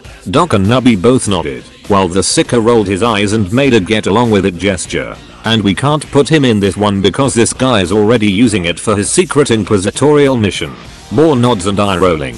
And that supply closet was way too small, unless I make it bigger. That is. Tink raised his plasma gun, and both Doc and Nubby nodded at this novel out of the box solution. The Seeker winced, and touched his crystals again, and all three guardsmen deflated as they realized that there were probably a lot of reasons why cutting holes in the wall with a Xenotech plasma weapon was a bad idea. Tink paused, double checking that incongruous thought, and then sighed. You know, if I had a throne for every time we blundered into another inquisitorial team mid-mission, I'd only have 2, which isn't a lot, but it's weird that it's happened twice.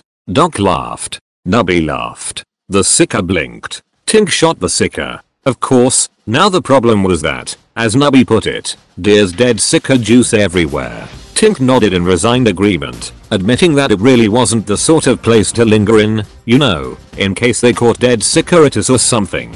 Down on the floor, Doc finished putting a dressing on the definitely dead Seeker's chest wound, and blinked a few times. As Tink and Nubby wheeled the commissar out, Doc jogged after them, grabbed one of the pulse carbines off the pallet, and shot the Seeker again, in the head this time, and then dragged the techie back in to take a look at the cogitator setup.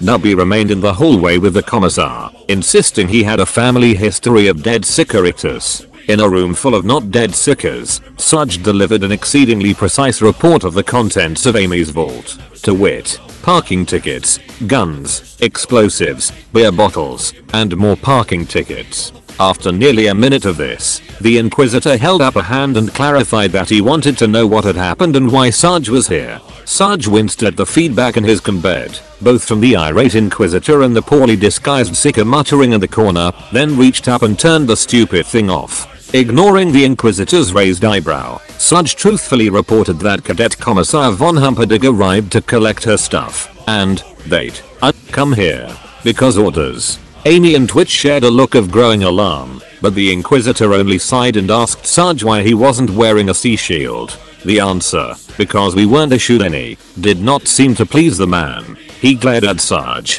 which didn't really have much effect given the faceplate. The inquisitorial glowering was interrupted by a shrill beep from under Sudge's scarf, prompting further demands as to why he was wearing a scarf, why said scarf was beeping, and where his sea shield was. Sudge, still standing at a firm attention, got as far as because, before the Inquisitor held up a hand and declared that he really did not care, in an exasperated tone, depressingly familiar to us from our previous missions. He directed Sudge to turn around, go back to Amy's vault, and stay there until the interrogator shows up, as had been outlined in the mission briefing, and then to go get a damned sea shield. Sudge, Amy, and Tink, thanking the sweet merciful Emperor, saluted as the Inquisitor strode past them to reopen the door. Those thanks came to an abrupt halt as the door opened to reveal 3 familiar-looking stormtroopers, one of them with their hand raised to knock. The Inquisitor figured out what had happened far more quickly than anyone else, which didn't really help him much,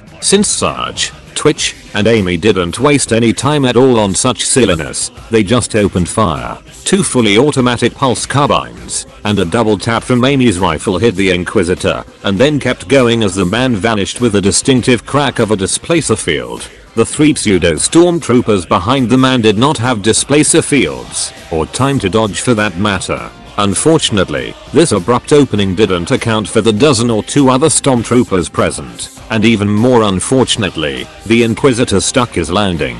A booming voice infused with psychic will ordered the 3 guardsmen to drop their weapons. Sarge, along with half the stormtroopers present, abruptly dropped their guns, as did Twitch, along with the grenade he'd just primed. A desperate kick caught the falling munition, propelling it off the far wall and out of sight down the hall, roughly in the direction which the Inquisitor's voice had come from. Amy did not drop her weapon, because she'd already let go of it as she ran for the door's control panel, slamming the massive metal vault shut on a muffled crump, and anguished my leg Sludge and Twitch recaptured their weapons from their slings, while Amy mashed every single alarm and lock button on the panel, and asked Sarge just what the hell we were supposed to do now. Fortunately for the big, tired nonkum, the answer was obvious, because right about then the 2 savants got over their shock and started screaming at their sickers to kill us. Actually, what the savants were yelling was a bunch of gibberish thrown washes Talon stuff, but the intent was pretty clear as the 3 young scribes all sat bolt upright and turned to glare at us.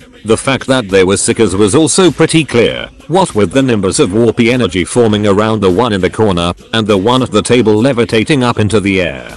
The real clincher though was when the one over by the actual scribes abruptly turned into a demonic horror the likes of which man was not meant to see, a towering flickering mass of mouths and all-seeing eyes, the sort of monstrosity that could not be fought, only fled in a futile attempt to postpone the inevitable grisly end. We shot it anyway though, because what else were we supposed to do whatever the Seeker thought was going to happen? It wasn't 3 guardsmen panic firing Xenotech plasma weapons in an enclosed area. When Sludge and Twitch ran out of ammo, all that was left of the Seeker, not to mention the chair, table, half a shelving unit, and one of the hypnotized scribe's arms, was a smoldering stain on the vault floor. The 2 remaining Seekers and their savant handlers all stared in utter shock, which was finally broken as Amy realized she still had a few shots left, and promptly shot one of the savants. The remaining old man drew a needle pistol and leapt for cover, screaming more command phrases and gesturing with the data wand in his free hand. Sarge and Twitch both ducked as all 3 cherub servitors swarmed them, prodding at their faces and hands with miniature shock mauls while screeching and laughing in a far more disturbing way than the faux demon had managed. Sarge, cursing whatever had possessed him to come down here without his full kit, or at least a damn sidearm, tried to swat away the cherubs with his guns, but while Twitch desperately tried to reload, he expanded that cursing to include his decision to leave the damn collar on, as the device in question suddenly progressed from beeps to warning shocks. Twitch added his own swears as his collar kicked in 2 and he dropped his reload. Realizing she was the only one with a functional weapon at present, Amy fell back into cover and lined up a shot on one of the cherubs, only to miss entirely as an invisible force wrenched her pulse rifle upwards. The markswoman, having just gotten her damn gun back and being none too keen on losing it again, tightened her grip on the bucking weapon. The Telekine Seeker grunted and pulled harder, until the pulse rifle finally rose over the top of the shelves, with an irate Amy dangling under it, loudly promising to shoot him in his stupid Seeker face the second he let go. Sarge missed the magical levitating markswoman, at first because he was a little busy trying to fend off the cherubs, and then because his mind abruptly went blank. Across the room, the Seeker by the Vox unit let out a groan of distress as several decades of literally guard issue battle damage weighed down on his psyche, followed by a sharp electric shock to the neck. Sarge flinched and swore at his damn collar, and then blinked as he registered the, thankfully still empty, gun he had pointed at Twitch's head. Any introspection that might have happened after coming this close to fucking up was postponed as one of the cherubs whacked him right in the faceplate with its mini maul. Sarge swore yet again, dropped his weapon onto its sling, and just grabbed the annoying little shit out of the air by a decoratively flapping wing, and swung it into one of its companions in a spray of feathers and servitor lubricant. Twitch, having finally succeeded in reloading, turned to take out the last cherub, only for his mind to go blank as well. Sarge, being gratifyingly quick on the uptake for a change, managed to grab the mind-puppeted demo trooper's weapon and yank the barrel upwards just in time. Twitch responded by repeatedly attempting to shank him with a sharpened fork, but didn't manage to penetrate the armor before his collar activated again and the Sicker released him with a pained yelp. A good 3 meters above all this, Amy's death grip on her weapon carried her over the top of one of the shelving units, as well as the rather surprised Savant using it as cover. Rather than wait for the elderly man to shoot her like so much skeet, the markswoman twisted her body around and planted both feet against the side of a heavy looking box and kicked off as hard as she could. The box, proving even heavier than it looked, barely even shifted. The shelving unit on the other hand, the Savant let out a little screech of terror and sprinted along the aisle, throwing himself to the ground as the shelves finally slammed into their neighbor, pushing it over as well and leaving him in a small gap full of falling clamshell casings. Amy surveyed the carnage as a third set of shelves began to teeter, and found herself drifting off into a sort of peaceful doze. She didn't even realize she'd let go of her weapon until the strap caught her in the armpit, abruptly jerking her attention back to the present. Amy twisted around to glare at the telepathic Sicker by the Vox unit, and after a brief survey of the available options, grabbed her stormtrooper helmet and hucked it at him. Twitch put down the remaining cherub just as soon as he'd convinced Sarge it was really him. And could he have his gun back now? Pretty please. He started to shift left down the aisle while Sarge reloaded his own weapon and moved right, and drew up to the end of the unit right as the badly shaken Savant flung himself around the corner, ready to flank the 2 men his Sicker and cherubs had tied down. Twitch made a sound somewhere between a scream and a yelp, and flinched backwards as bits of Savant's skull shrapnel pinged off his faceplate. At the other end of the aisle, Sarge ignored the weird sounds behind him as he spotted the glowing telepath Sicker seated at the Vox unit in the far corner of the room. His carefully aimed shot missed as a ballistic helmet whacked the young man in the face, dropping him to the floor. Swearing some more, especially as the collar shocked him again, the non-com sprinted down the aisle, confirmed the kill, and turned to try and get a shot at the remaining Sicker. The telecon, a girl even younger than Fumbles, who insisted he was 23, abruptly realized that shit had gone truly south, and released a psychic shockwave that blew Sarge, Twitch, the scribes, and several shelves backwards. Amy was also hit by this blast, but true to her word, the second the markswoman's rifle was released from its psychic grip, she turned, drew a bead on the Sicker midair, and dropped the girl with a solid center of mass shot, having spared rather less attention for her landing, not to mention the psychic shockwave. Amy swore as she bounced off 2 fallen shelving units, caught her leg on one of them, and found herself hanging upside down staring at the terrified and confused scribes. One of them raised their hand like a kid in school, and asked what was going on. In accordance with the laws of narrative causality, at precisely the moment when the Inquisitor had said until the interrogator shows up, a sallow-skinned young man and his 2 companions asked Nubby what he was doing standing in hallway with a pallet full of unconscious commissars and odd-looking energy weapons. Corporal Nubby Nubs, Inquisitorial Stormtrooper, saluted and proudly told the pale young man with the Sicker staff that he was keeping watch while his mates Doc and Tink checked out the Sicker closet. The interrogator groaned, and motioned at one of his retainers to inspect the room. Doc and Tink looked up from the cogitator unit as the door opened, framing a dark, live blur sprinting towards them. The medic reacted first, fumbling for his carbine, only for a hand to yank it out of his grasp and pull him forwards into what felt like a power hammer blow to the chest. Tink got to watch as Doc got kicked past him with enough force to break his weapon's strap, and then his own weapon was yanked forwards, dragging him out of his seat face first into the plasma gun's butt. A slightly nasal feminine voice complained, "He got himself shot in the damn face by these idiots, and I think this one with the fancy gun might be a frackin' officer." Doc and Tink tried.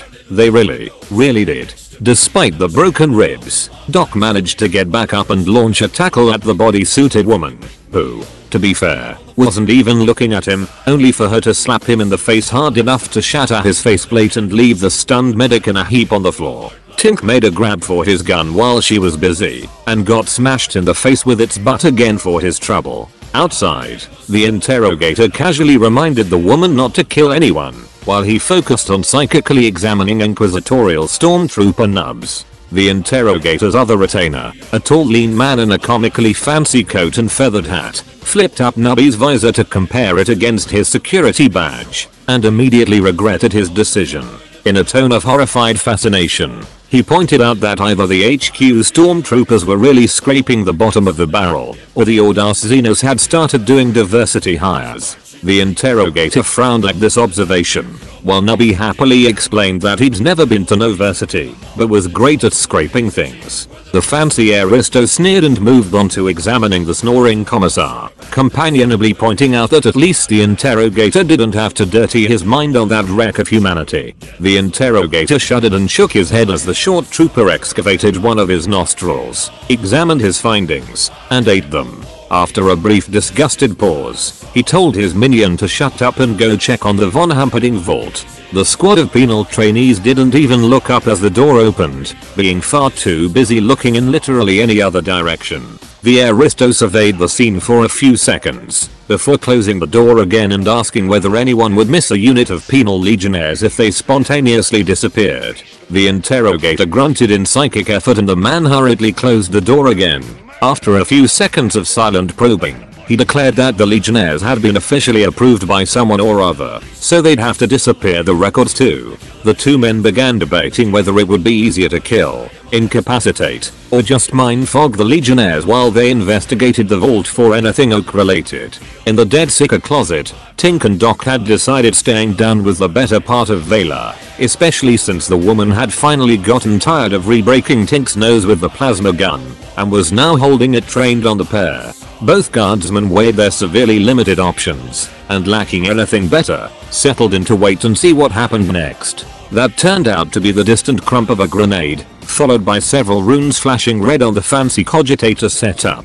The woman stared in confusion at the mysterious blinking lights. Doc and Tink, having spent enough time poking at the thing to know that it was hooked up to the building's alarm system, decided the time had come for one last try. Tink leapt at the woman, while Doc went for the cogitator. Realizing what was going on fairly quickly, she whipped the plasma gun towards Doc and pulled the trigger, and then stared in consternation as the gun emitted a short blue beam instead of a ball of plasma. Responding in the standard Imperial fashion for a warrior beset by unexpected weapon malfunctions, she raised her hand and gave the gun a good smack. Also responding in the standard Imperial fashion, the plasma gun vented a blast of superheated gas directly into her face. Tink's tackle hit the woman roughly half a second later, his first successful hit of the fight, and while he didn't do more than stagger her, he did manage to get both hands on his beloved plasma gun. The blind leg sweep she responded with hit his shins with considerably more force, as well with an unpleasant cracking sound.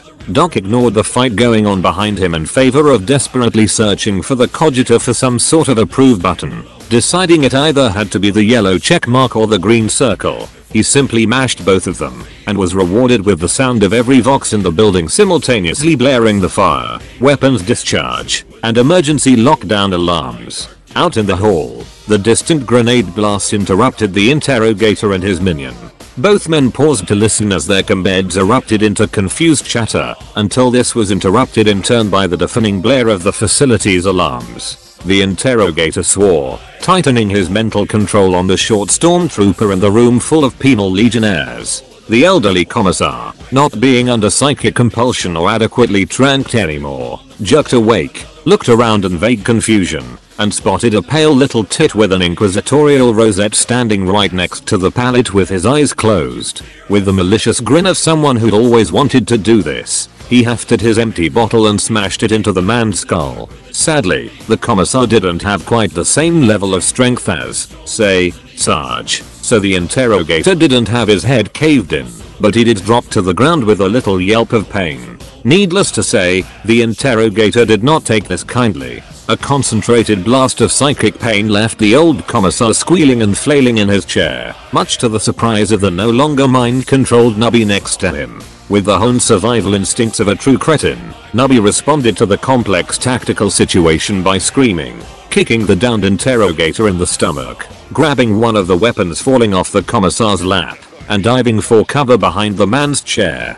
The aristocrat, viewing the whole situation with growing alarm, drew a comically small needle pistol and asked his superior if he needed assistance. The interrogator instructed him to do something anatomically improbable, which he seemed to take as an order to start flanking Nubby's position. Either Nubby or the interrogator waited for the flanking maneuver.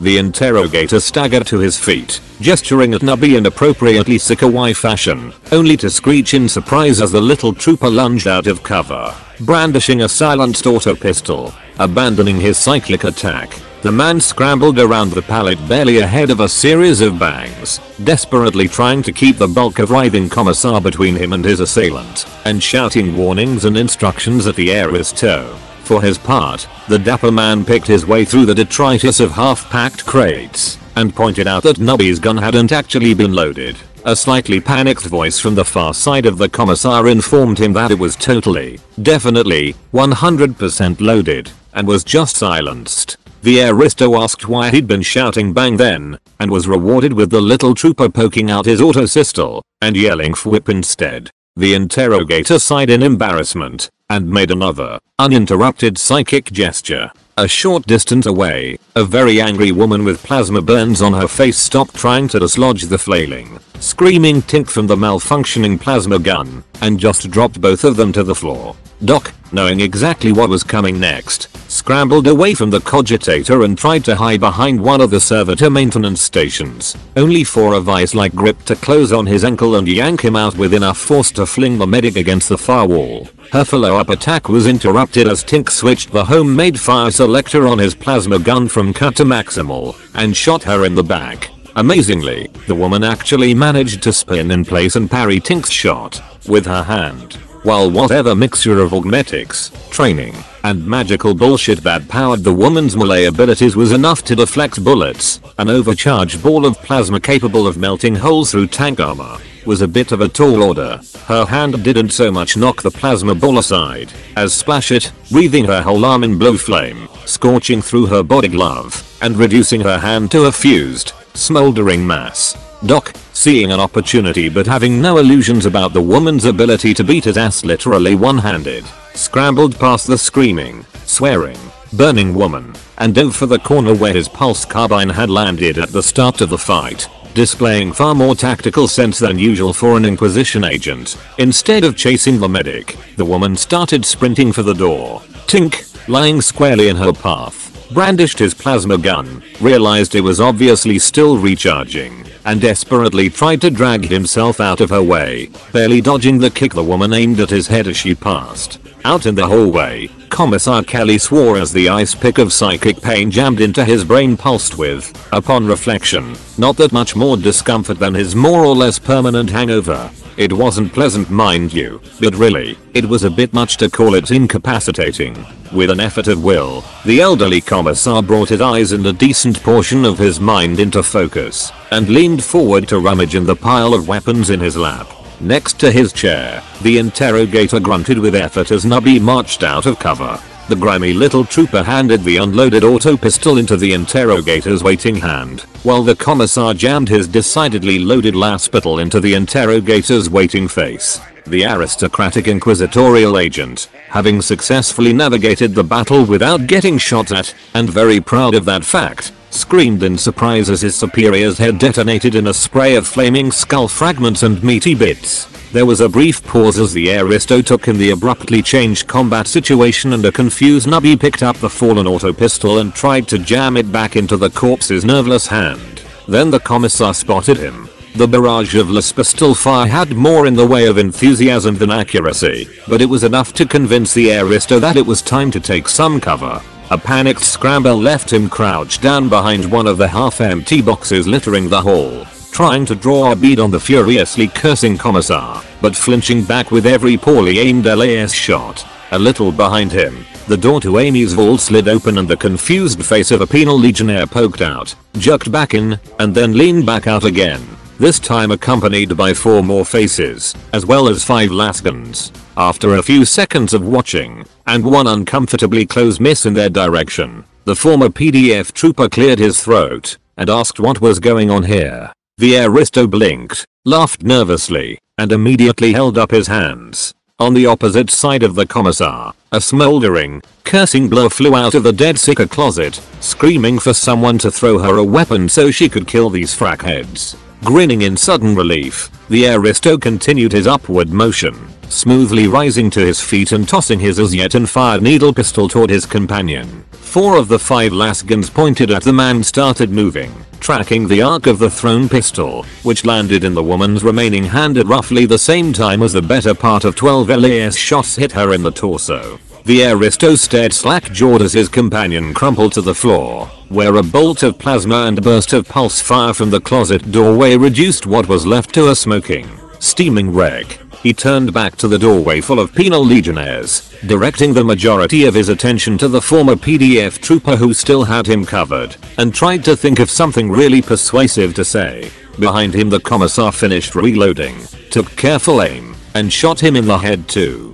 Down on the floor, Nubby gave up his attempts to hand over his auto pistol to the dead interrogator, looked around at the carnage, and announced he was not it for telling Sarge. As it turned out, Tink was it, since he was the one who finally got the combeds working. The techie's broken shins had been splintered, and he'd been given stim from Doc's recently recovered field aid kit, which was enough to get him propped upright at the dead sicker's cogitator. What really got Tink moving though, was the sight of a trainee unpacking Spot 3.0, complete with Grok's skull disguise and a little cartoon demon folk kill marker etched next to the one of the bonked elder. Rather than sit and figure out the cogitator's functions like a sane person, Tink had, giggling, ripped out several data feeds and hooked both the cogitator and Inquisitorial facility's security systems directly into his techno-heretical Xenos toy.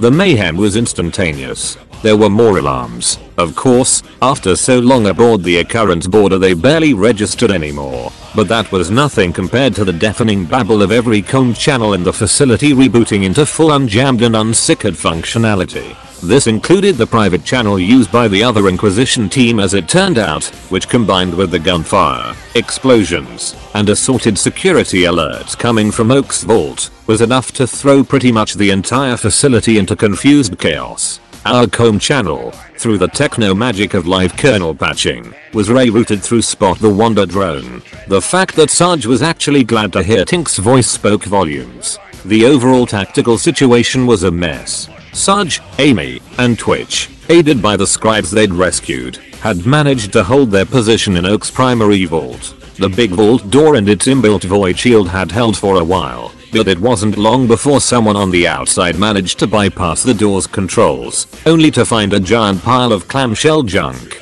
overturned shelving units, random boxes, and the odd sicker corpse blocking their way. Combined with the firing slits manned, or woman given it was Amy doing most of the work, by us and the more enthusiastic scribes, the hostiles hadn't managed to make any real progress before the arrival of the facility's actual security forces distracted them. Said hostiles had coordinated a defense, involving both mundane and sicker assets, vastly aided by their control of the security systems and the lack of functional comb channels, at least until Tink pulled off his little trick. All in all, Sarge's team would have been in a great position, if it weren't for the fact that his and Twitch's collars had more or less incapacitated them, and were making some very worrying imminent detonation indicating beeps. Team Doc was in a better position, if worse shape given Tink's broken legs, Doc's broken ribs, and Nubby's rather hazy mental state after the repeated psychic attacks. The trainees had all come through the fiasco unscathed, and were unloading the room at a rapid rate now that Tink had announced that there was no point worrying about setting off alarms.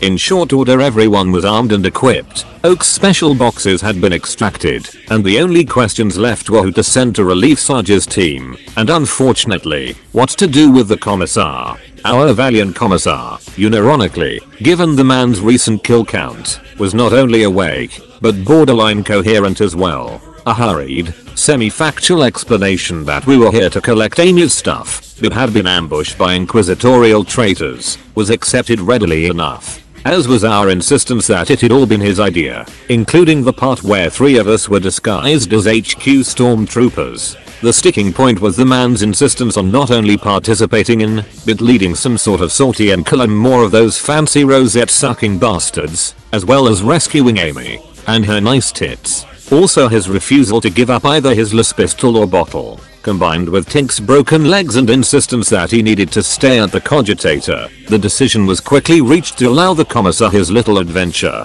if only to get his commissarial data slots in range of Sergeant Twitch.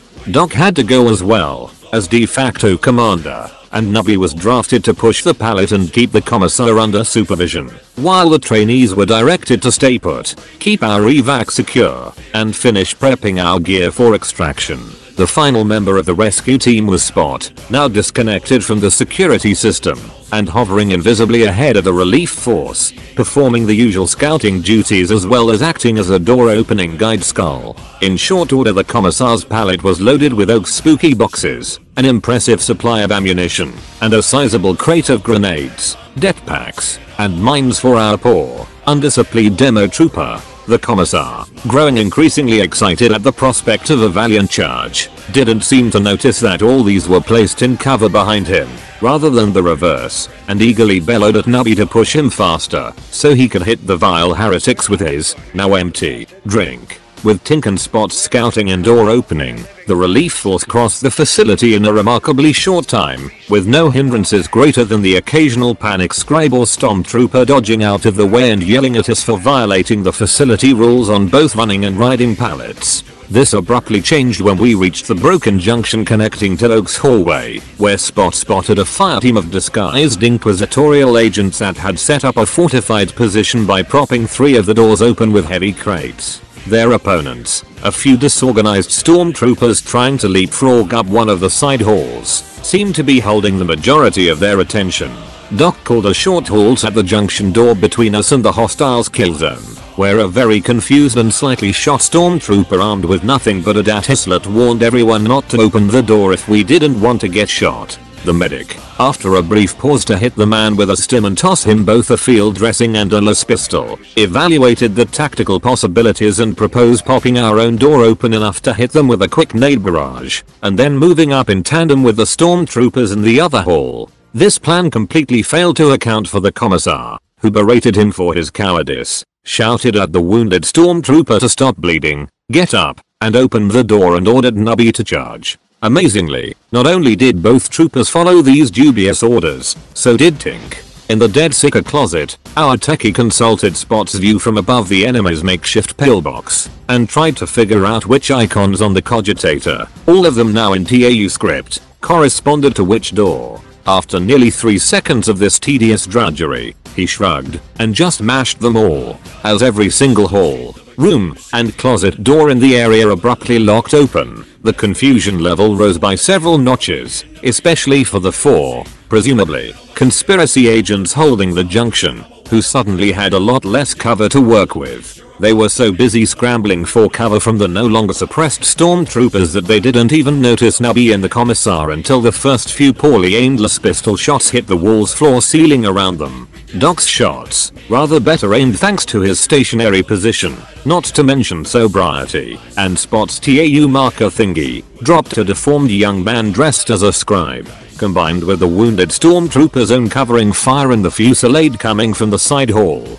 The enemy barely managed to get a single volley of poorly aimed shots off before the commissar, Nubby, and the pallet full of high explosives and eldritch boxes reached them. Of course, since neither Nubby or the commissar had put any thought into stopping the pallet, the fight literally didn't stop there. The, now only 2, agents watched in stunned surprise as the pallet, with the commissar flailing a bottle in one hand and a pistol in the other, and Nubby hunched up behind him wildly firing his pulse carbine, barreled right through the junction.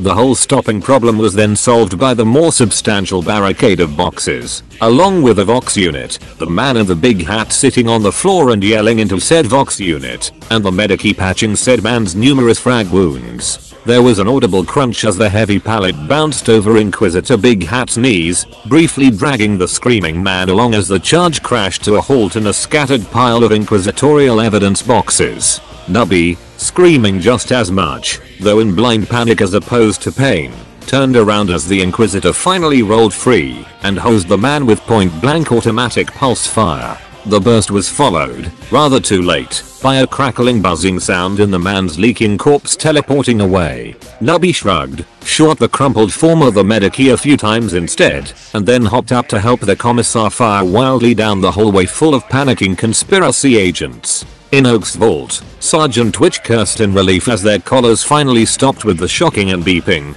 and staggered up to the barricade just in time to take advantage of the ensuing chaos. Amy, with the advantage of prior warning and Tink's drone hastily marking her targets, managed to drop 2 agents in stormtrooper armor before the fight even properly started. On cue, the 2 least scrawny scribes yanked away one of the shelves forming the right side of the barricade, and Sergeant Twitch squeezed through the gap.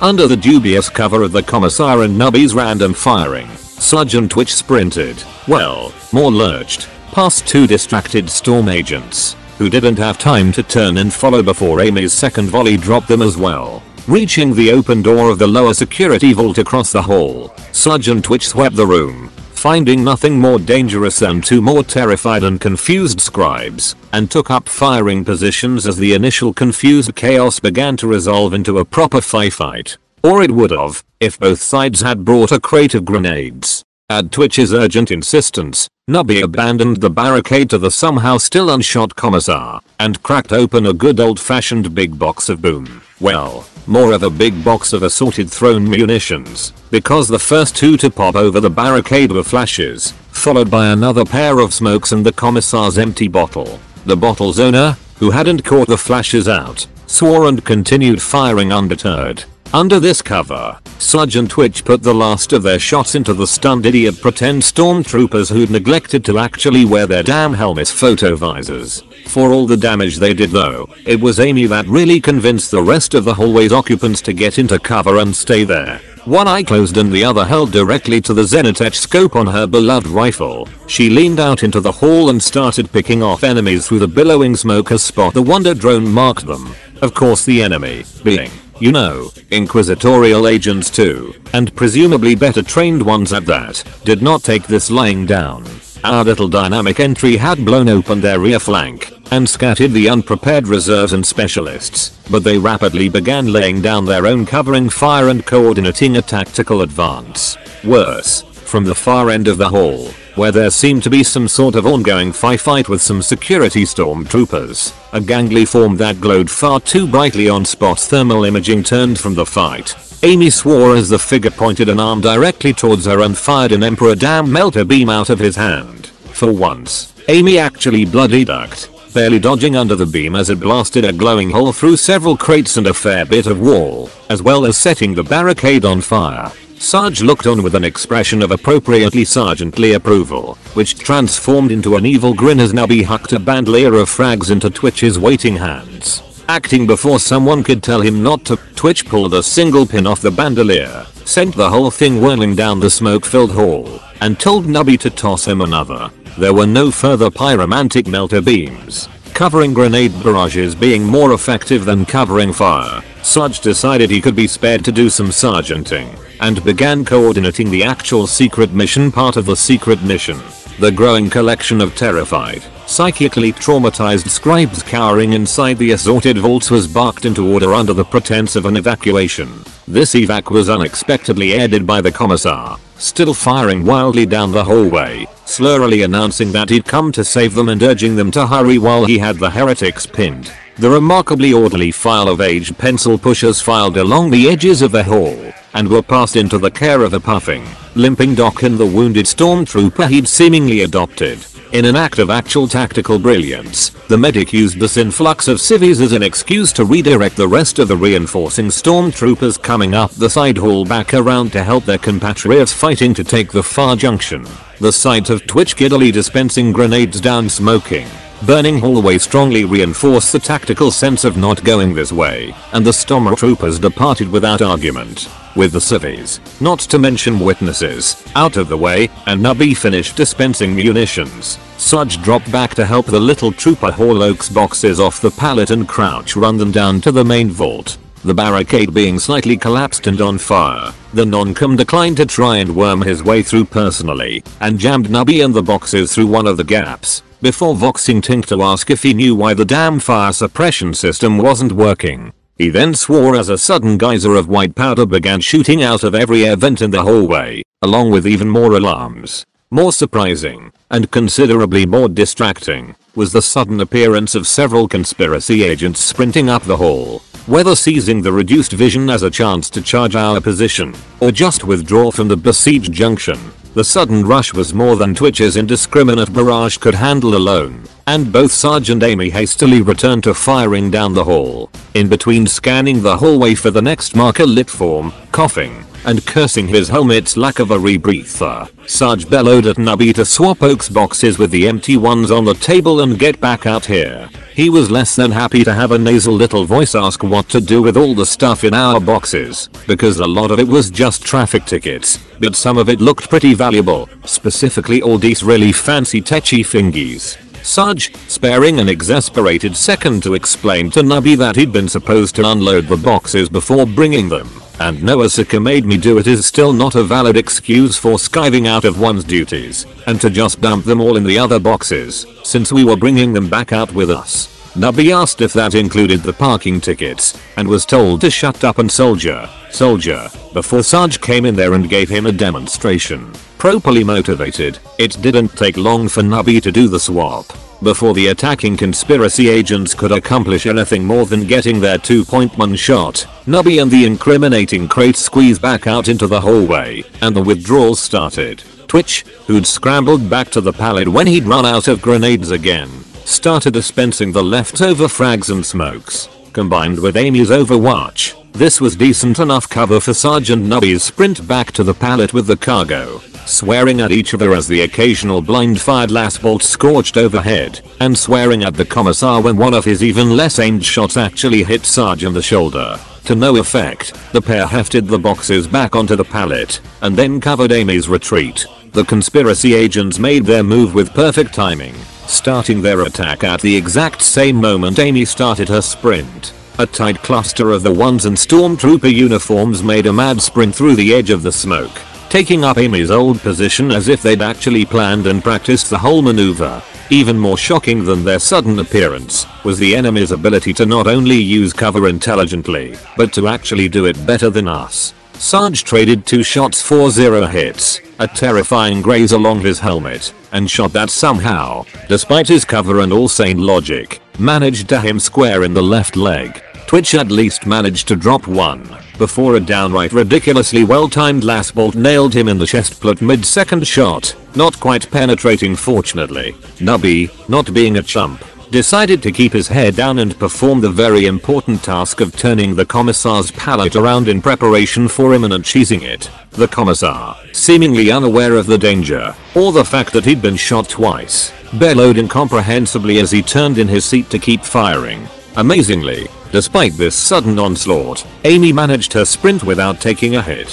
Whether luck or fate, she managed to duck or dodge every shot fired her way, ending in a final little hop onto turning pallet and taking up a firing position leaning around the commissar's rotating chair. This heroic maneuver was subsequently spoiled by a spookily well-aimed last bolt which would have nailed the markswoman in the face, if it hadn't had the bulk of the commissar's leg to burn through on its way. Despite having an entire limb charred to uselessness, the commissar didn't seem to notice this injury any more than his others, at least not until his efforts to keep turning and firing led him to actually put his weight on the appendage. The commissar's collapse more or less directly onto Amy was followed by his augmetically connected chair, which at least offered the pair some cover. Sergeant Twitch, who also had cover, not that it seemed to be doing anything, hurriedly crawled backwards out of the contested hallway as eerily curving last bolts landed around them. Sarge made a little pained grunting sound as one of them found their mark in the general vicinity of his already shot leg, and flopped prone halfway through the door. Fortunately Nubby, standing by exactly for such an occasion, as opposed to just, standing by, was able to grab the big non-com's arm, and drag him the rest of the way into the junction and around the corner. Overhead, a translucent blur shot by, and the hallway's heavy security door slammed shut. The panting silence that followed was punctuated by the sound of a few dozen last bolts plinking ineffectively off the closed door, as well as the commissar and Amy's curses, and Sarge informing everyone present that he'd been shot in the ass. Twice. Doc, standing in one of the side halls with the better part of a dozen real stormtroopers, and what looked to be even more scribes than he'd started with, took this as an invitation. Doc's tridge started with Sarge, but his heroic butt wounds were passed over in favor of the commissar's half-shot-off leg. While the medic did his work, The question of why the scribes were still around was raised, and Doc explained that they'd been unwilling to go anywhere without a trusted escort. Despite the shotness of his ass, our heroic commander could still recognize a tactical moment when he stepped in one and loudly announced that we'd leave this position to the stormtroopers while we pulled back with the non-combatants to the aid station. The one that definitely existed.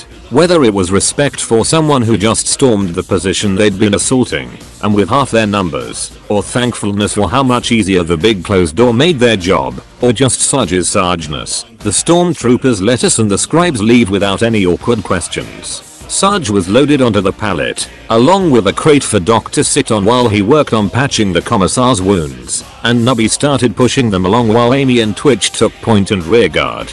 The commissar, having been hauled back upright along with his chair by some helpful stormtroopers, perked up as Doc hit him with a stim and, at the medic's urging, bellowed the gaggle of scribes into semi-orderly ranks behind us as we made our leisurely retreat. In the time it took the overloaded pallet and small army of scribes to traverse the facility, both Sarge and the commissar were patched up to the point of functionality, and a few ideas about how to ditch our baggage and extract were floated. To nobody's surprise, it was Doc's plan that Sarge ended up adopting. Specifically the part where he suggested offloading both the scribes and the commissar together, leaving us free to get the hell out of there before the Inquisition got its shit together. Amy was sent ahead and greeted us at what was now the dead sicker hallway in her cadet commissar uniform, though still holding her pulse rifle. In a feat of genuinely good acting, the markswoman congratulated the commissar on his successful mission to rescue the bureaucratic lifeblood of the Imperium, and reported that she and her penal legionnaires had secured the room full of unconscious naked guys as he'd instructed. The commissar, who'd been brought nearly to the point of sobriety between the adrenaline and Doc's stims, gave Amy a slightly dubious look as she lauded his tactical genius and selfless bravery, but was smart enough to just shut up and roll with it. Between Amy and the ex-scribe trainee, the elderly commissar was prompted through a very, very creative interpretation of the day's events. It started believably enough with him volunteering to help collect her things, and then quickly veering into complete fiction at the part where his boon companion Commissar Sawface tipped us off to some sort of foul doings in the evidence building. By the end of it, both elderly commissars had been painted as the biggest damn commissarial heroes since Bloody Cain, and despite literally all evidence to the contrary, the still growing mob of frightened pencil pushers ate it up like Nubby at a buffet. The one sticky moment in all this was when Commissar Kelly, hero of the Imperium, raised a question of what had happened to Commissar Sawface. After a brief pause for thought, Amy straight-facedly explained to both the man and the audience that Sawface had died heroically. The commissar's expression didn't change much, but he grinned a little as he leaned in and asked just how heroically she meant. Amy grinned a little too, and quietly informed him that we'd had to use a bucket to hold all the little pieces. The pair shared a moment of profound mutual satisfaction at this word picture, and then the old commissar sat back up, winked at her, and began loudly eulogizing his longest-serving comrade to the assembled audience. Behind all this, several overloaded pallets were quietly lined up in the hallway, and 5 stormtroopers and 5 legionnaires became 10 legionnaires, all ready to depart with Lady Von Humperdinck's personal effects, if she was done here. We had a ship to catch after all. Catching the hint nicely, Commissar Kelly waved Amy and the rest of us off, promising to stay here and keep the scribes safe until the all clear came. As we nonchalantly rounded the corner, and then immediately kicked it up to a full sprint, we could hear the familiar voice of the good scribe, operating on a suggestion from one of the trainees, asking if it was true the 2 commissars had stationed here under orders of the Ordas Kronos. The helpful old scribe seemed very concerned about how long it had been since anyone had reviewed the whole pending order, and suggested there might be something that could be done to resolve the issue. He seemed rather shocked when the commissar burst into tears. Our vague plan for changing back into our legionnaire uniforms and exiting inconspicuously via the freight bay hit a snag when the 2 squads of now fully armed and armored stormtroopers stationed there immediately spotted us. 2 of the stormtroopers made a beeline for us, causing a brief moment of panic, until we recognized the freshly cleaned chain sword and bandaged fingers on the Storm Rupert, backed up by the bulky form of what was presumably the same sergeant from the front desk. While Amy fielded the Storm Rupert and his proudly proffer chainsword with the rigid politeness of someone who desperately wanted to just shoot the man, The security sergeant scanned our whole group and then bore down on Sarge. In a hushed voice, the non-com had asked we had any idea what in the Emperor's name was going on, because some incompetent screwhead of an excuse for a tech priest had not only managed to accidentally crash the com network, they'd actually done it twice, and it was all he could do to keep the Storm Rupert from going off to reconnoiter. Tim took offense at this description, beginning to explain that while the first time had been an accident, taking it back down the second time had been totally intentional. Sarge cut this all off before it could start, and gave his brother non-officer a level look, before bluntly announcing that word was that Inquisitor Big Hat had rolled in with an infiltration force complete with Sika support, got caught, and got shot. The security sergeant swore in the familiar tone of someone who told them this was going to happen, and marched off to extract the Storm Rupert from an exceedingly unwise attempt to buckle Amy's holster on for her. We completed our exit without further violence, if only barely, and beat a restrained retreat back towards the camp. As we approached, it became obvious that embarkation was in full swing, and there wasn't much time before people started being marked AWOL. In fact, it was already past that point, according to the panicked-looking Cadet Commissar Sniffy, who ran up from where he'd been leaning outside the front gate, conveniently out of sight of any superior officers, and demanded to know where in the Emperor's name we'd been and Commissar Kelly still was. Cadet Sniffy's questions had been directed at the ex-scribe trainee, presumably because of their working relationship managing the Commissar's paperwork, but seemed just as willing to accept an answer from fellow Cadet Amy. Both of them just looked at Sarge though, and the non-com grudgingly hauled himself up from his comfortable spot lying face down on one of the boxes. Once again going for brevity, Sarge announced that we'd gone to get Amy's shit. Commissars Kelly and Sawface had gotten themselves involved in an internal Inquisition pissing match, again, and we left them to it in favor of catching our ride off this bloody rock. Cadet Sniffy's face was a study in anxiety as he processed this and desperately tried to figure out where the fesses were going to fall, and how best to avoid getting any of it on him. Sarge, seeing a young sorter officer in desperate need of some handling, limped over and put a paternal, not to mention sweaty, blood-spattered, and very heavy, arm around Cadet Sniffy's shoulders. He quietly reassured the young man that he didn't need to worry, because old Kelly had been looking out for him. Or to be more precise, he'd been looking out for Amy, and had asked his inexplicably reconciled old enemy Sawface to field promote her, as well as transferring her to the outgoing Legion.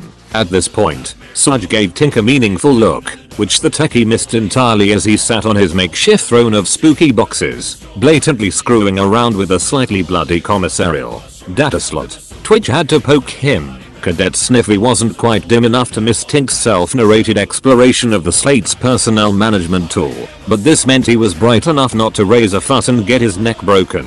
Nubby helpfully informed the bug-eyed cadet this was one of them posthumous promotion thingies. Totally legit. Sniffy hesitantly checked his data slot's little digital org chart of permanent base personnel, marveling at Amy's new statuses, provisional, superior, until she abruptly disappeared off it entirely. Sarge grinned down at the trembling young cadet commissar and asked whether he'd like a promotion and transfer to provisional. Commissar Sniffy nodded. Aided and abetted by the increasingly optimistic Sniffy, we managed to walk our entire convoy straight onto one of the massive troop lifters nestled into the mud of the mustering field. There was a brief hiccup as a cogboil leapt into our path, nearly going down under the wheels of Twitch's pallet, but he only seemed to be interested in re-sanctifying our collar's machine spirits. That and all the mud. Once a servitor had hosed us off, it was just a matter of requisitioning a cargo unit for Commissar von Humperdinck's personal effects, and then settling into our assigned seats like good little penal legionnaires. It was a nerve-wrenching hour before our lifter sealed its hatches, but no inquisitors, stormtroopers, or senior commissars came looking for us. In fact, the chaos of what seemed to be a very rushed deployment was enough to keep anyone aside from the odd grimly curious legionnaire from asking any questions, and it wasn't hard for Amy to quash those. The transfer to the high-security Munitorum troop ship, already packed near full with 3 other legions and their attendant commissarial blocking units, was a bit trickier, involving dodging senior commissars, Munitorum bean counters, and an overly inquisitive cyber mastiff. Fortunately, a combination of lies, bribery, and Tink's continued infiltration of the commissarial datanet got all of us aboard, including the nervous Sniffy, who practically sobbed with relief when Sergeant Amy finally said he could go. As the painfully junior commissar jogged off to catch his transfer shuttle, Amy confided that she and Tink had found him a ground logistics unit whose commissarial berth had been left empty for the better part of 2 centuries. She hoped he liked long drives, rather than put any poor overworked munitorium and commissariat busybodies through the effort of finding somewhere to put us. We secured our own berth in a small cargo bay which had been mysteriously assigned to both organizations, depending on which datanet you checked. The door was then locked, barred, and rigged with directional mines by a hysterically relieved Twitch. Perimeter secure at bloody last, Sludge finally gave the order to stand down, and then limped to the front of the line for Tink to remove his damn collar. Fourth in this line, per guard issue pecking order, was Nubby, who brought up the question of where to shove this Techi Feng Dat 1 fit back in its box. The oblong conglomeration of slightly battered electronics that Nubby pulled from his pocket looked like almost nothing Tink had ever seen. Admittedly, that almost was doing a lot of work standing, and for the time we'd rediscovered a Necron ship retrofitted with a techno-heretical combination of TAU and Imperial tech. The question of why Nubby had a bunch of architech in his pocket was immediately raised by literally everyone present, though per tradition, Sludge was allowed to lead the interrogation. Nubby's expression rapidly shifted from proudly proactive procurer to guy who didn't do nothing and nobody saw him anyways, as he explained that someone had installed fake bottoms in our spooky boxes like we wouldn't notice. Even worse, they'd done it with our stuff, or at least he was pretty sure that both the cardboard and the faux velvet lining came from his stash in that one closet just down the hall from the sicker containment cells back on the occurrence border. He'd been debating ripping it all out, it being his personal property, and Sarge insisting that everything was supposed to come out of our spooky boxes, but then they wouldn't have matched the inside of the boxes they were replacing. Which was all why he'd stuck to simply grabbing the Techi Feng that had been hidden inside the last box's fake bottom. The said Techi Feng was, well, a Techi thing. What it did or how it was supposed to be controlled was unclear, but parts of it were definitely recognizable as ours. Tink identified several TAU-ish components as parts of Spot 2.0, along with a few others from one of the frequently repaired C suppressors, and what he swore was a piece of our wraith bone. Just as recognizable, if much less ours, was the fist-sized Necron cube wedged in the middle of the thing. The little yellow sticky note saying this end towards the demon was new, though there was not a reaming. Sludge was too tired. Instead, the question of how to unfuck up this most monumental of fuck-ups was raised and vigorously debated. The whole concept of going back down to the evidence building and putting the damn thing back was rejected, though the idea of sending Nubby to do it himself had a certain grim appeal to it. A distant second best would be getting the device itself back to Inquisitor Oak, or at the very least a message to the effect of someone accidentally disarmed your super secret architect anti-demon mine. But that was hampered by the man's status as the Inquisition's most wanted. Not only did we not know where the man was or how to reach him, we weren't even sure there was anyone else who actually did. The interrogator he'd sent to help us was long gone, and the only other one of his agents known to us was the little old lady adept who'd helped railroad us into the Penal Legion. Even if we could get either the device or a message through Inquisition security to the adept, there wasn't a guarantee she'd be in a position to actually do anything. The trainees, not that term remotely applied anymore, were making a solid argument for just waiting for our promised extraction from the Penal Legion, especially on the grounds of how it had served the slippery old bastard right if he turned out to have been lying about getting us out. When Amy brought up one last option, our markswoman very reluctantly announced that she knew someone who would know how to reach Oak if anyone did, and she was in orbit right now. Specifically, she was aboard the Exorcist-class Grand Cruiser, Furious Avenger, along with a whole regiment of Palladium super heavy armor and with the better part of half a battle group in tow. When several seconds went by without anyone asking the obvious question, Amy finally admitted she was talking about her mother. At least the presence of Lady General von Humperdinck, along with several regiments of loyal guardsmen and not insignificant amount of naval firepower, explained why everyone had been practically bending over backwards for Amy. She assured us she hadn't actually known herself though, not until she and Tink had looked through the local system org chart for somewhere to send Sniffy. The trainees, not having benefited from any of Amy's highly educational drunken 3 AM rants about her mother, needed to be brought up to speed on Amy's mom's rank and how Oak had used her to get us assigned to the Penal Legion. The rambling stories about Lady General Mom literally crushing the bones of her political rivals under the treads of her banner blade, Becky, and even letting an 8-year-old Amy drive on one occasion, were left out. Amy firmly asserted that her mother was totally fucking in on all this inquisitorial bullshit or she wouldn't be here and would be able to get a message to Oak at the very least. The question of whether she could do the same with the device itself was answered for us as the thrum of the troop ship's activating engines informed us that the embarkation had gone a lot faster than we'd expected. This was, for quite a few reasons, not a good thing.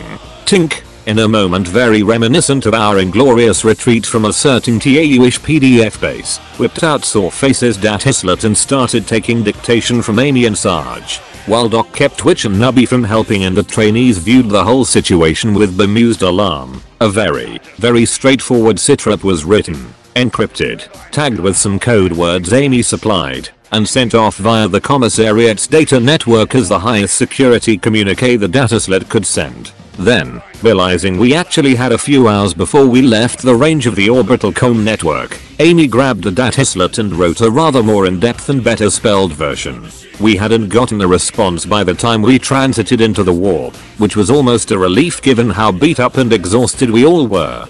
Doc set about actually treating everyone's wounds, including a visit to the ship's medbay to get Tink's legs set properly. This cunning infiltration was accomplished by trading out our collars and Penal Legion uniforms for our old guard kit and identifying ourselves as Guardsmen, Janirian 99th, Detached. The same trick got us into the mess, laundry, and even the astropathic sanctum, though that last one turned out to be a bust. It wasn't that they caught us or something, it was just that the astropaths were all in psychic isolation to protect them from the warp shadow of the encroaching Tyrannid splinter fleet we were being sent off to delay. The news of our destination wasn't really that big a deal in and of itself. After all, when you're in a Penal Legion every mission is a suicide mission. We were just glad it wasn't orcs. It did recontextualize the whole situation though, from the incredibly rushed embarkation to the presence of Lady General von Humperdinck and her battle group. The one question it really left was whether Oak was actually a cunning enough bastard for an Emperor damn Tyrannid incursion to be part of his plans, or if we were about to be hung out to dry by sheer bad luck. This conundrum was the primary topic of discussion for the majority of the trip, and kept us nicely distracted, and Twitch and Nubby out of trouble, until we reached our destination just over a week later. The debarkation of the 4 Penal Legions was less rushed, the NID's arrival time having been more firmly pinned down by some sort of techno-sickery. Our first inclination, to stay in our hidey hole until the ship was mostly empty, and nobody who might recognize us and ask questions was around, was foiled as a Munitorium clerk came down our hallway, opening bays for inventory and inspection. Twitch barely got his minds disarmed in time. We reluctantly put our Penal Legion uniforms back on as well as our collars, deactivated, of course, and formed up with all our gear in a convoy around a very commissarial looking Amy. There were a few sketchy moments, especially when some familiar goonish looking legionnaires tried to route our little baggage train through the quartermaster's tents for inventory. They desisted after Amy shot one in the knee, but that led to some very curious looks from the assorted commissars present, and a tactical withdrawal behind one of the landing craft was all that kept us from an encounter with the commandant cum commander. Somehow we made it to evening muster without things devolving into bloodshed, and tediously stoiced our way through an only slightly grimmer than usual pre-action speech from the brass. Things didn't get interesting until the commissar commander waved forward the Inquisitor and announced the need for volunteers for a vortex bomb deep strike on the lead Tyrannid elements. The Inquisitor, nestled in a suit of guard-issue power armor, hadn't stood out from the other battlefield brass milling around the command tent. Neither had his 2 Seekers, at least not until one of them started bouncing up and down waving at us, until his senior firmly hushed him back into order.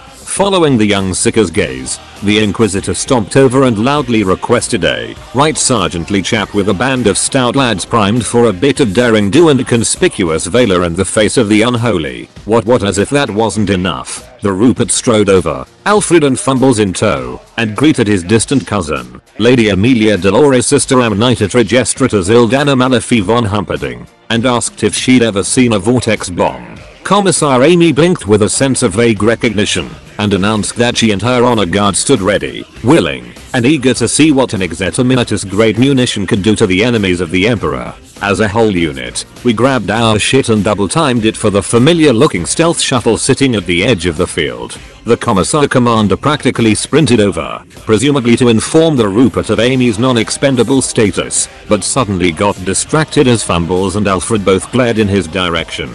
The commander was still busy chewing out a random cadet for some minor, possibly imaginary, uniform infraction when we scrambled aboard the gifted Emperor's Scythe stealth shuttle and immediately lifted off. At that point, the fact that the shuttle's pilot turned out to be Jim barely even qualified as a surprise. Introductions were made, along with the traditional fancy seeing you here quips, and a rather protracted roll call of the Rupert and Amy's mutual families. Surprisingly, we didn't have to introduce the trainees, as the Rupert greeted them each by name, which was better than we could do, and declared himself to be downright chuffed to have some proper guardsmen serving in his retinue. The ex-scribe's correction that none of them had actually ever been in the guard, unless you counted a few months in an undeployed penal legion, was blithely dismissed with a quip about it being more of a state of mind. This didn't exactly encourage them. With a bit of reassurance from both us and Alfred, the trainees accepted their sudden career change with only a reasonable amount of dubiousness. As for us, we were not cordially drafted into the Rupert's inquisitorial retinue, as Oak still had shit for us to do. What specifically was a bit unclear though, since neither Jim and Fumbles, or the Rupert and Alfred had talked to the Inquisitor since he'd left to turn himself in. Needless to say, that remark caught our undivided attention, but the four of them insisted that it was all part of some presumably brilliant plan, which involved him showing up for his trial while the better part of 3/4 of the Inquisitorial fleet was distracted. Nubby and Twitch smirked as they collected their winnings from those of us who hadn't believed Oak was both capable and crazy enough to try and exploit a Tyrannid incursion for political benefit. Of course, bringing up the subject of the imminent NIDS raised the question of what in the Emperor's name we were doing here. More specifically, we wanted to know why Jim was still flying us right into the Splinter Fleet's predicted emergence zone, and what that vortex bomb actually was, because we'd seen one before, and they typically don't have either TAU or Wraithbone components. The Rupert waved these questions away as not something to tickle your wigs over, and Jim's attention seemed fully focused on the shuttle's clutched together nav system, but Fumbles cheerfully explained that the bomb was just a fancy C-suppressor Theo put together to keep him and Alfred from exploding. The obvious question that remark raised went unasked as the Vox unit blared an all-ships warning of imminent Tyrannid emergence in Sector 17. Jim shouted at everyone to get in their seats and activated the weird C-suppressor. Now we had a bit of experience with C-suppressors, or at least Tink did, but we'd never encountered one that felt like this. It was like having one of those super untouchables pressing right up against you, and both Fumbles and Alfred abruptly curled in on themselves and started shaking. For all its power though, the device still wasn't enough to keep us from feeling the horrible chittering, clawing psychic force that erupted from the jagged hole in reality forming in front of us. Amazingly, the horrible psychic pressure actually managed to grow stronger, seemingly pressing in on the psychic shielding from all sides and compressing it into a smaller and smaller area. Then, very abruptly, and with a distinct popping sensation, the pressure vanished, leaving a stubby little junk heap of a warp ship floating where the glowing hole in reality had been. Jim hailed the occurrence border and brought us in for a landing. Behind our shuttle, several very confused Inquisitorial warships double-checked their Auspex readings as another small warp transition occurred, leaving the very pressing question of where the Tyrannids were, and what in the Emperor's name had just happened to all their astropaths, navigators, and sanctioned combat seekers. Aboard the occurrence border, in what was apparently no longer the Warp Fungus Bay, a delegation consisting of a very relieved Sister Valerie and Hannah, backed up by their usual collection of medical and technical minions, welcomed us back. They were followed up by a considerably less welcoming delegation, consisting of an oversized servo skull with the brain of an undeniably insane Margos biologist wedged inside of it. the Margos, initially intent on getting an account of the recent cyclic phenomena from the badly shaken fumbles, and Alfred abruptly stopped in midair, well to face the nubby-proof case full of Archaeotech handcuffed to Sarge's arm. The ear-numbing, distorted screech of "What did you idiots do?" was, well, exactly what we expected. Sarge sighed and relinquished the case, gathered up the Rupert and Alfred, and, after establishing the definite unavailability of Doc, grabbed Amy for moral support as he headed up to the bridge for what was going to be a very, very long debriefing. Well, that was worth the wait. Thank you guys for coming back. I know it's been a very, very long time. Also, definitely check out Chuggy's website and also check out his Twitter. He does an awful lot more than just the old Guardsmen party, so definitely something to check out. If you enjoy this story half as much as what I enjoy it, you'll definitely want to see what other stuff that he gets up to, because honestly, I just wish the guy wrote more, so it is, frankly, but, you know, like, it's worth the wait. Like anything, it comes eventually, and I'm sure the next part will be the end. And I'm almost kind of sad that it's coming to an end, because this story has been something that we've been doing here for so long, and it's genuinely such an integral part of, like, TG culture. I feel like there's just something, it really does hold a special place in my heart, you know? I don't really want to keep you guys for much longer, because, of course, it's a very long video, but I just like to say thank you all for coming back. I know, when did we start doing this? The actual story started in, 2014, you know, coming up on, 8 years, and I started doing the story in, 2017, maybe 2018, you know, so, again, that's 4 or 5 years ago, which is kind of insane when you think about it, but it is an amazing story. It's one of the best. It's so much better than the bulk of actual 40k stories, like the official ones. I suppose we don't need to talk about them, do we? But anyway, I thank you guys for staying and coming back and all that stuff. It really does mean a lot to us, and definitely you need to go ahead. And even if, I don't use Twitter at all, but I use it just for Shoggy, because, it's the best way to keep up to speed and to know what's going on. You know what I mean? So, thank you guys for tuning in, and I'll see you later.